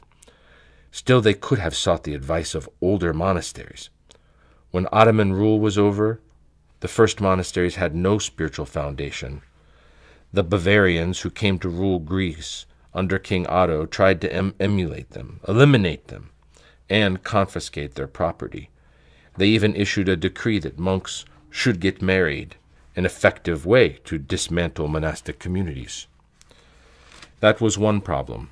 We, on the other hand, failed to search for past examples and see how monasticism was practiced in our tradition. People, for instance, noticed that monasteries had cows, calves, and so on, and they concluded, that's what monasticism is all about, raising cattle. But the reason that monasteries kept animals was because during Ottoman rule, people would donate their livestock and property to monasteries to keep them from falling into the hands of the Turks. It was to the monasteries that the people would go to find food and shelter and support from all sorts of difficulties and dangers. It was there, in the holy monasteries, that the people, especially the poor and the suffering, would find help and consolation. There were no charitable institutions at that time, and so monks had to take care of both animals and people. Later, things changed, and monasteries retained only one of these practices. They continued to raise farm animals. There were some among the spiritual men of that period that concluded, this, unfortunately, is our monastic tradition.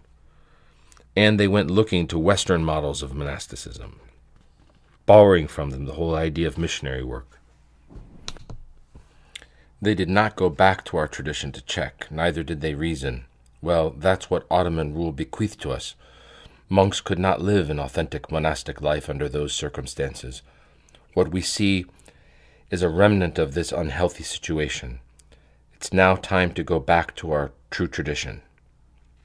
But instead of going back to our tradition, they went back to a Western model. They sought examples from that direction and tried to apply them here. This is the mistake they made. They did not go back to our tradition. You see, the Turks had great respect for the religious charitable foundations because they often benefited from our saints. They would even witness miracles and visit our monasteries seeking God's help rather than mere hospitality. They will go back to tradition. Christians are holding on to their faith, to the honor of the Church, and they recognize her grandeur. The day will come when others will appreciate their dedication. You'll see people will start going back to tradition. That's exactly what happened with Orthodox iconography. There was a time when Byzantine art was not properly understood, and frescoes in many churches were hammered away. People sought to get rid of the old plaster and replaced it with painted Renaissance-style images. Now, after all these years, the value of Orthodox iconography is widely recognized. Old frescoes are uncovered and restored by people who are not necessarily motivated by piety or belief in God. Some of them are atheists. The same will happen with us. The things that we discard today as useless will be sought by others in the future. Have you noticed how Byzantine music is making a comeback? Even young children are now studying it. A few years ago, you would have had a hard time finding people trained in Byzantine music. But now when they see young children studying it, many begin to wonder. Oh, the sweet turns of Byzantine music. When it's authentic Byzantine, they are so beautiful, so very sweet. Footnote, the elder used the word grismata to refer to the stylistic turns, that is, the vocal melodic patterns or variations of Byzantine music, which are usually indicated with the characters of quality or expression, and which contribute to the adornment and beauty of the melodies. To continue. Some sound as fine as the voice of the nightingale, others as soft like lapping waves, and yet others are full of grandeur. Everything is meant to stress and convey divine truths. But such chanting is hard to find. Most people will sing halfway in bits and pieces in stylized ways. There are gaps in their singing, holes. And worst of all, they will chant without inflection. Can't they read the marks on their books? It's like modern grammar that has done away with accent marks, and so people's reading has become flat. No matter what they say, it sounds the same, as if the words have been steamrolled, flat. Panizo, panizo, you hear them chant, but nothing comes of it. Some will stress a tone, but without emotion, and end up shrieking. Others will stress a tone so hard and do that with every tone, as if they're hammering nails rather than chanting. It's true. Their chanting is either too harsh or too flat. When you hear them, you don't feel anything inside. You are not moved. Now take authentic Byzantine music. It's so peaceful. It soothes the soul. To chant right, our inner spiritual condition must be right. It is then that what reaches our ears is divine bliss. Christ fills the heart, and the heart rejoices, and we turn and speak to God with a heart full of joy. And when we chant from the heart, our heart is transformed. We feel the change, and so do others around us. Some years ago, an experienced chanter visited the Holy Mountain, and he ended up getting really embarrassed. The fathers there chanted in the traditional way. So they invited him to chant with them, but he could not sing the turns. He did not know how. But for the fathers, the Hagiarites, that was common knowledge. When he left, he started thinking about his chanting. Same thing happened to other chanters, so they became concerned. They did their research, studied, listened to old traditional masters, and learned all about the turns that chanters used in the past. When the Turks arrived in Asia Minor, they found Byzantine music and adopted it. This is why Turkish Amanides is a slow, mellow song from Anatolia, which often repeats the word aman, an explanation suggestive of pain, anguish, and suffering. To continue, this is why this Turkish Amanadies are so moving, and our people have this saying, when you sing, sing in Turkish. When you speak, speak in French. When you write, write in Greek. I am not saying that all Turks sing this way or have great voices, but when they sing, they put their heart in it. They sing with feeling and emotion. But some of our people have no idea that the Amanides are of Byzantine origin, and they say that our Byzantine music was influenced by Turks. But the Turks, when they came from the depths of Asia, had neither music nor anything else, and so they borrowed the music of Byzantium. Yet, how can Catholics find the organ spiritually satisfying? How? Well, they wanted popular music. That's the answer. Remember those Catholic nuns in France who were singing Christ is Risen and were dancing to modern music with an icon in their hands? In their mind, they were celebrating Pascha. It was their abbess who was carrying the icon. It was renewal they wanted, and look what that got them. I remember once I heard this young monk chant a doxology, and it sounded a bit strange. Wait a minute, I thought to myself, what is he chanting? So I asked him, who composed this doxology? Petros the Peloponnesian, he replied. But I have made some corrections. You have made corrections? I asked. Well, yes, don't I have the right to do that? Was his response. Sure, you have the right to compose your own doxology, I said to him, but you don't have the right to destroy someone else's. I am sure he would make these changes and then claim, it's from the holy mountain. We need to be very careful not to dilute our holy tradition. If people want to, they can compose their own chants, put their name on it. That's their right. But they cannot take old chants and dilute them. That's irreverence. It's like someone with no knowledge of iconography trying to restore an old icon. He is free to paint his own icon, but not to destroy someone else's. Take faith away, and the world will crumble. Many had been in favor of abolishing religion because they believed that religion is the cause of all our troubles. But now they have come to realize that if faith is taken away from man, he turns into a beast. Nothing can restrain him. Take away ideals and man will crumble. A journalist once visited an old communist politician and asked him, "What must our politicians do today to succeed? And what must they avoid if they don't want to fail?" And he replied, "The reasons we have failed is because we went after the church." That is to say, communists who do not believe, who have neither a materialistic interest nor a spiritual aspiration, realize that they cannot go against God. In some parts of Serbia, this was said in June of 1985, they have started building churches because they noticed that where there are churches, there are fewer cases of mental illness, lower crime, etc. It's not out of faith that they have built them, but out of expediency. Instead of medicating people, they're making churches for them. Even the famous Romanian dictator, a shameful man, would preach against Christianity, calling it the opiate of the people, but still admit that Christians are good people. When human beings believe in God, they live orderly lives and don't create trouble. It's those who don't believe in anything that will resort to violence.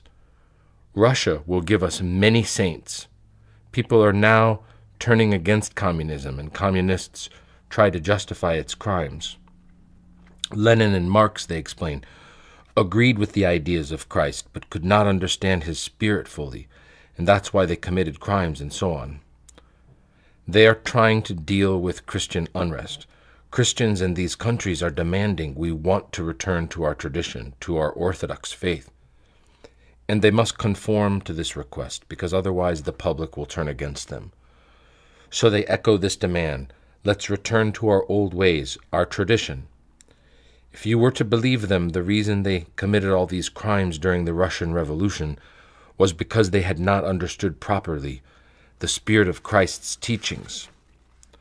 A day will come when those who govern, even if they themselves have no faith, will realize that if religion is not brought back, human society will crumble. In fact, they will impose some religion on people to create order and make governing easier. In the future, those that skip their prayers even for a day will be sent to prison. The state will hold us accountable. In time, eventually, things will come around to their proper position. We must leave a good legacy. Yananda, why is it that in some parts of Greece one will find a large number of good people? Well, probably because good people lived there once and built a good legacy, and others are now following in their footsteps. It's not the soil that makes the difference. You see, when a certain town or region creates a good tradition, or even a bad one, a legacy is left. Up in Epirus, there was a village near the Albanian border where the villagers would attend every single service, Vespers, the Divine Liturgy, even a Polypnon, small compline. It was as if they already lived in heaven. It was a heavenly life on earth that will continue for them in heaven. And so they not only helped themselves but future generations as well by bequeathing to them a good legacy. This is something that can be inherited. People find it ready, waiting for them, and carry on with it. Now there was another village nearby where people had the habit of stealing. Even their priest, the only priest that ever came from that place, would steal icons from the church. So it was not the soil that was to blame, but the people's bad habits. This is what they passed on to their other generations, even up to this day. It will take a lot of hard work to change things there and create a good legacy.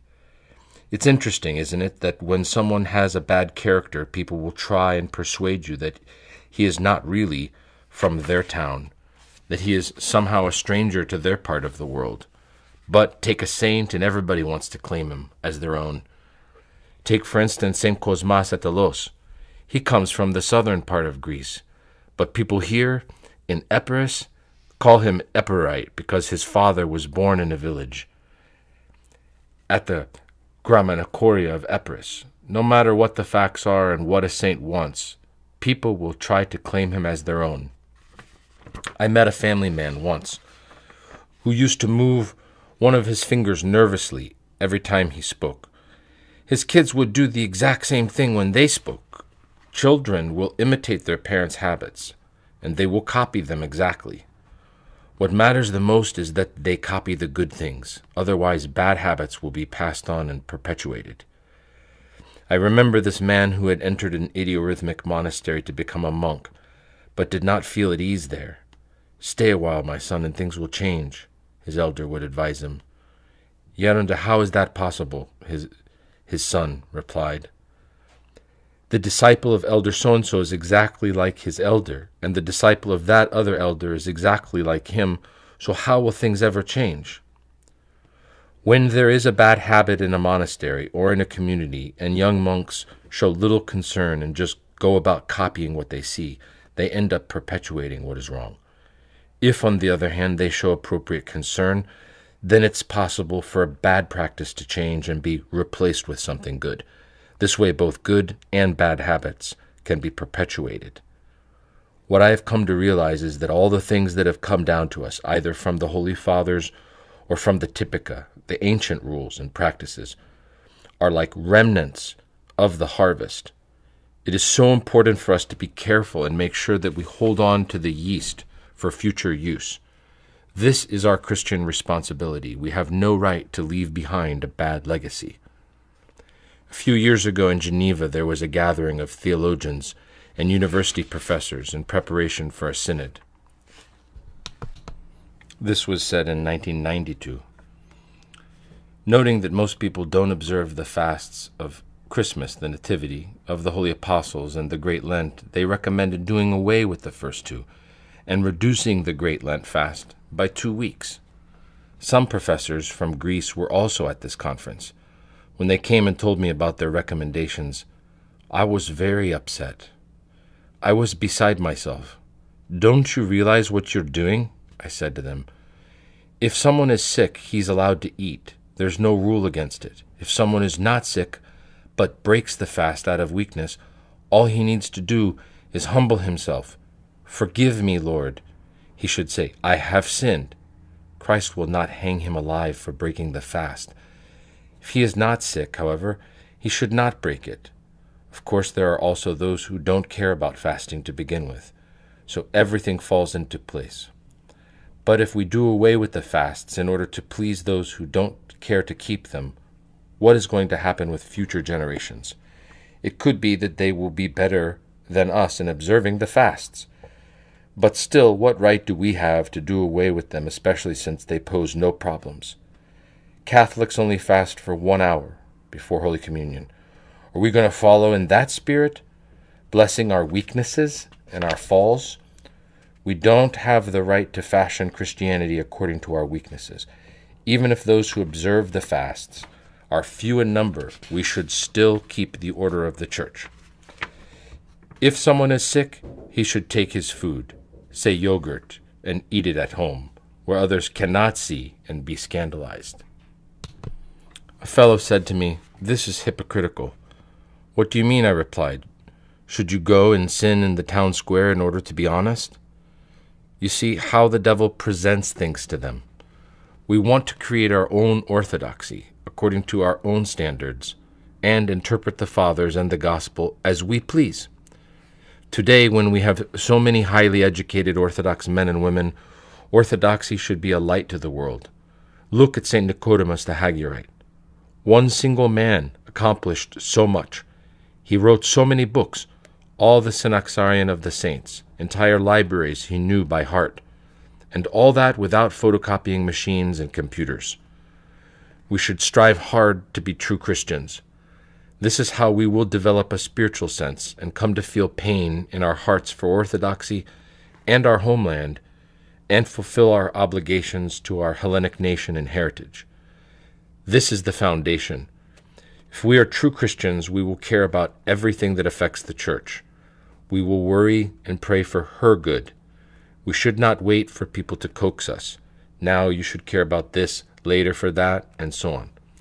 If we leave it to others, we will resemble a square wheel that will never turn on its own and will need to be pushed all the time. The point is to turn on our own. Then our turns will be beautiful and smooth like those of a well-rounded wheel. And if this happens, we will feel the movement coming from within, and God will inform our soul about many things, more than an educated person can ever reach on his own. It won't be just the written things that we will know, but also the thoughts in the minds of those who write them. Do you see what I am saying? This is the work of divine illumination, and all of man's activities are enlightened. How can we abandon the legacy that Christ left for us? We don't have the right to do away with it. God will hold us accountable. You see, this small nation of ours believed in the Messiah, and God gave us the blessing to enlighten the whole world. The Old Testament was translated into Greek 100 years before the coming of Christ. Think of how the first Christians suffered. Their lives were constantly at risk. Nowadays, there's so much indifference, and yet it would be so easy for us to enlighten other nations today. We owe the peace we enjoy today to those who came before us. Do you know how many of our ancestors sacrificed their lives? We owe everything we have to them. I compare them with us. They keep their faith even though their lives were in danger. Our lives are not at stake, but we let go of our faith, and in return we destroy all that they have bequeathed us. Those who have never had the experience of being subjugated to another nation do not appreciate my advice. May God protect us from barbarian invaders and their wrath. I tell them. Why, they reply. What's going to happen to us? Listen to their attitude. Oh, why don't they go away? That's the kind of people you run into these days. Give them money and cars. That's what matters. They couldn't care less about faith, honor, or even their own liberty. We Greeks, the Hellenic nation, owe our Orthodox Christian faith to Christ and to the holy martyrs and fathers of our Church. We owe our liberty to the heroes of our homeland who shed their blood for us. And so we owe it to them to keep this holy legacy alive and not let it disappear or destroy it ourselves. What a great shame it would be if our nation perished. And just as in war, individuals are drafted to serve their country, so too in our days God is sending personal invitations to people, drafting them to safeguard and save his creature. God will not abandon us, but we need to do our part too. We need to do what is humanly possible, and for the rest, turn to God and pray for his help. End of Volume 1, Elder PAISIOS of ATHOS, Spiritual Counsels with Pain and Love for Contemporary Man.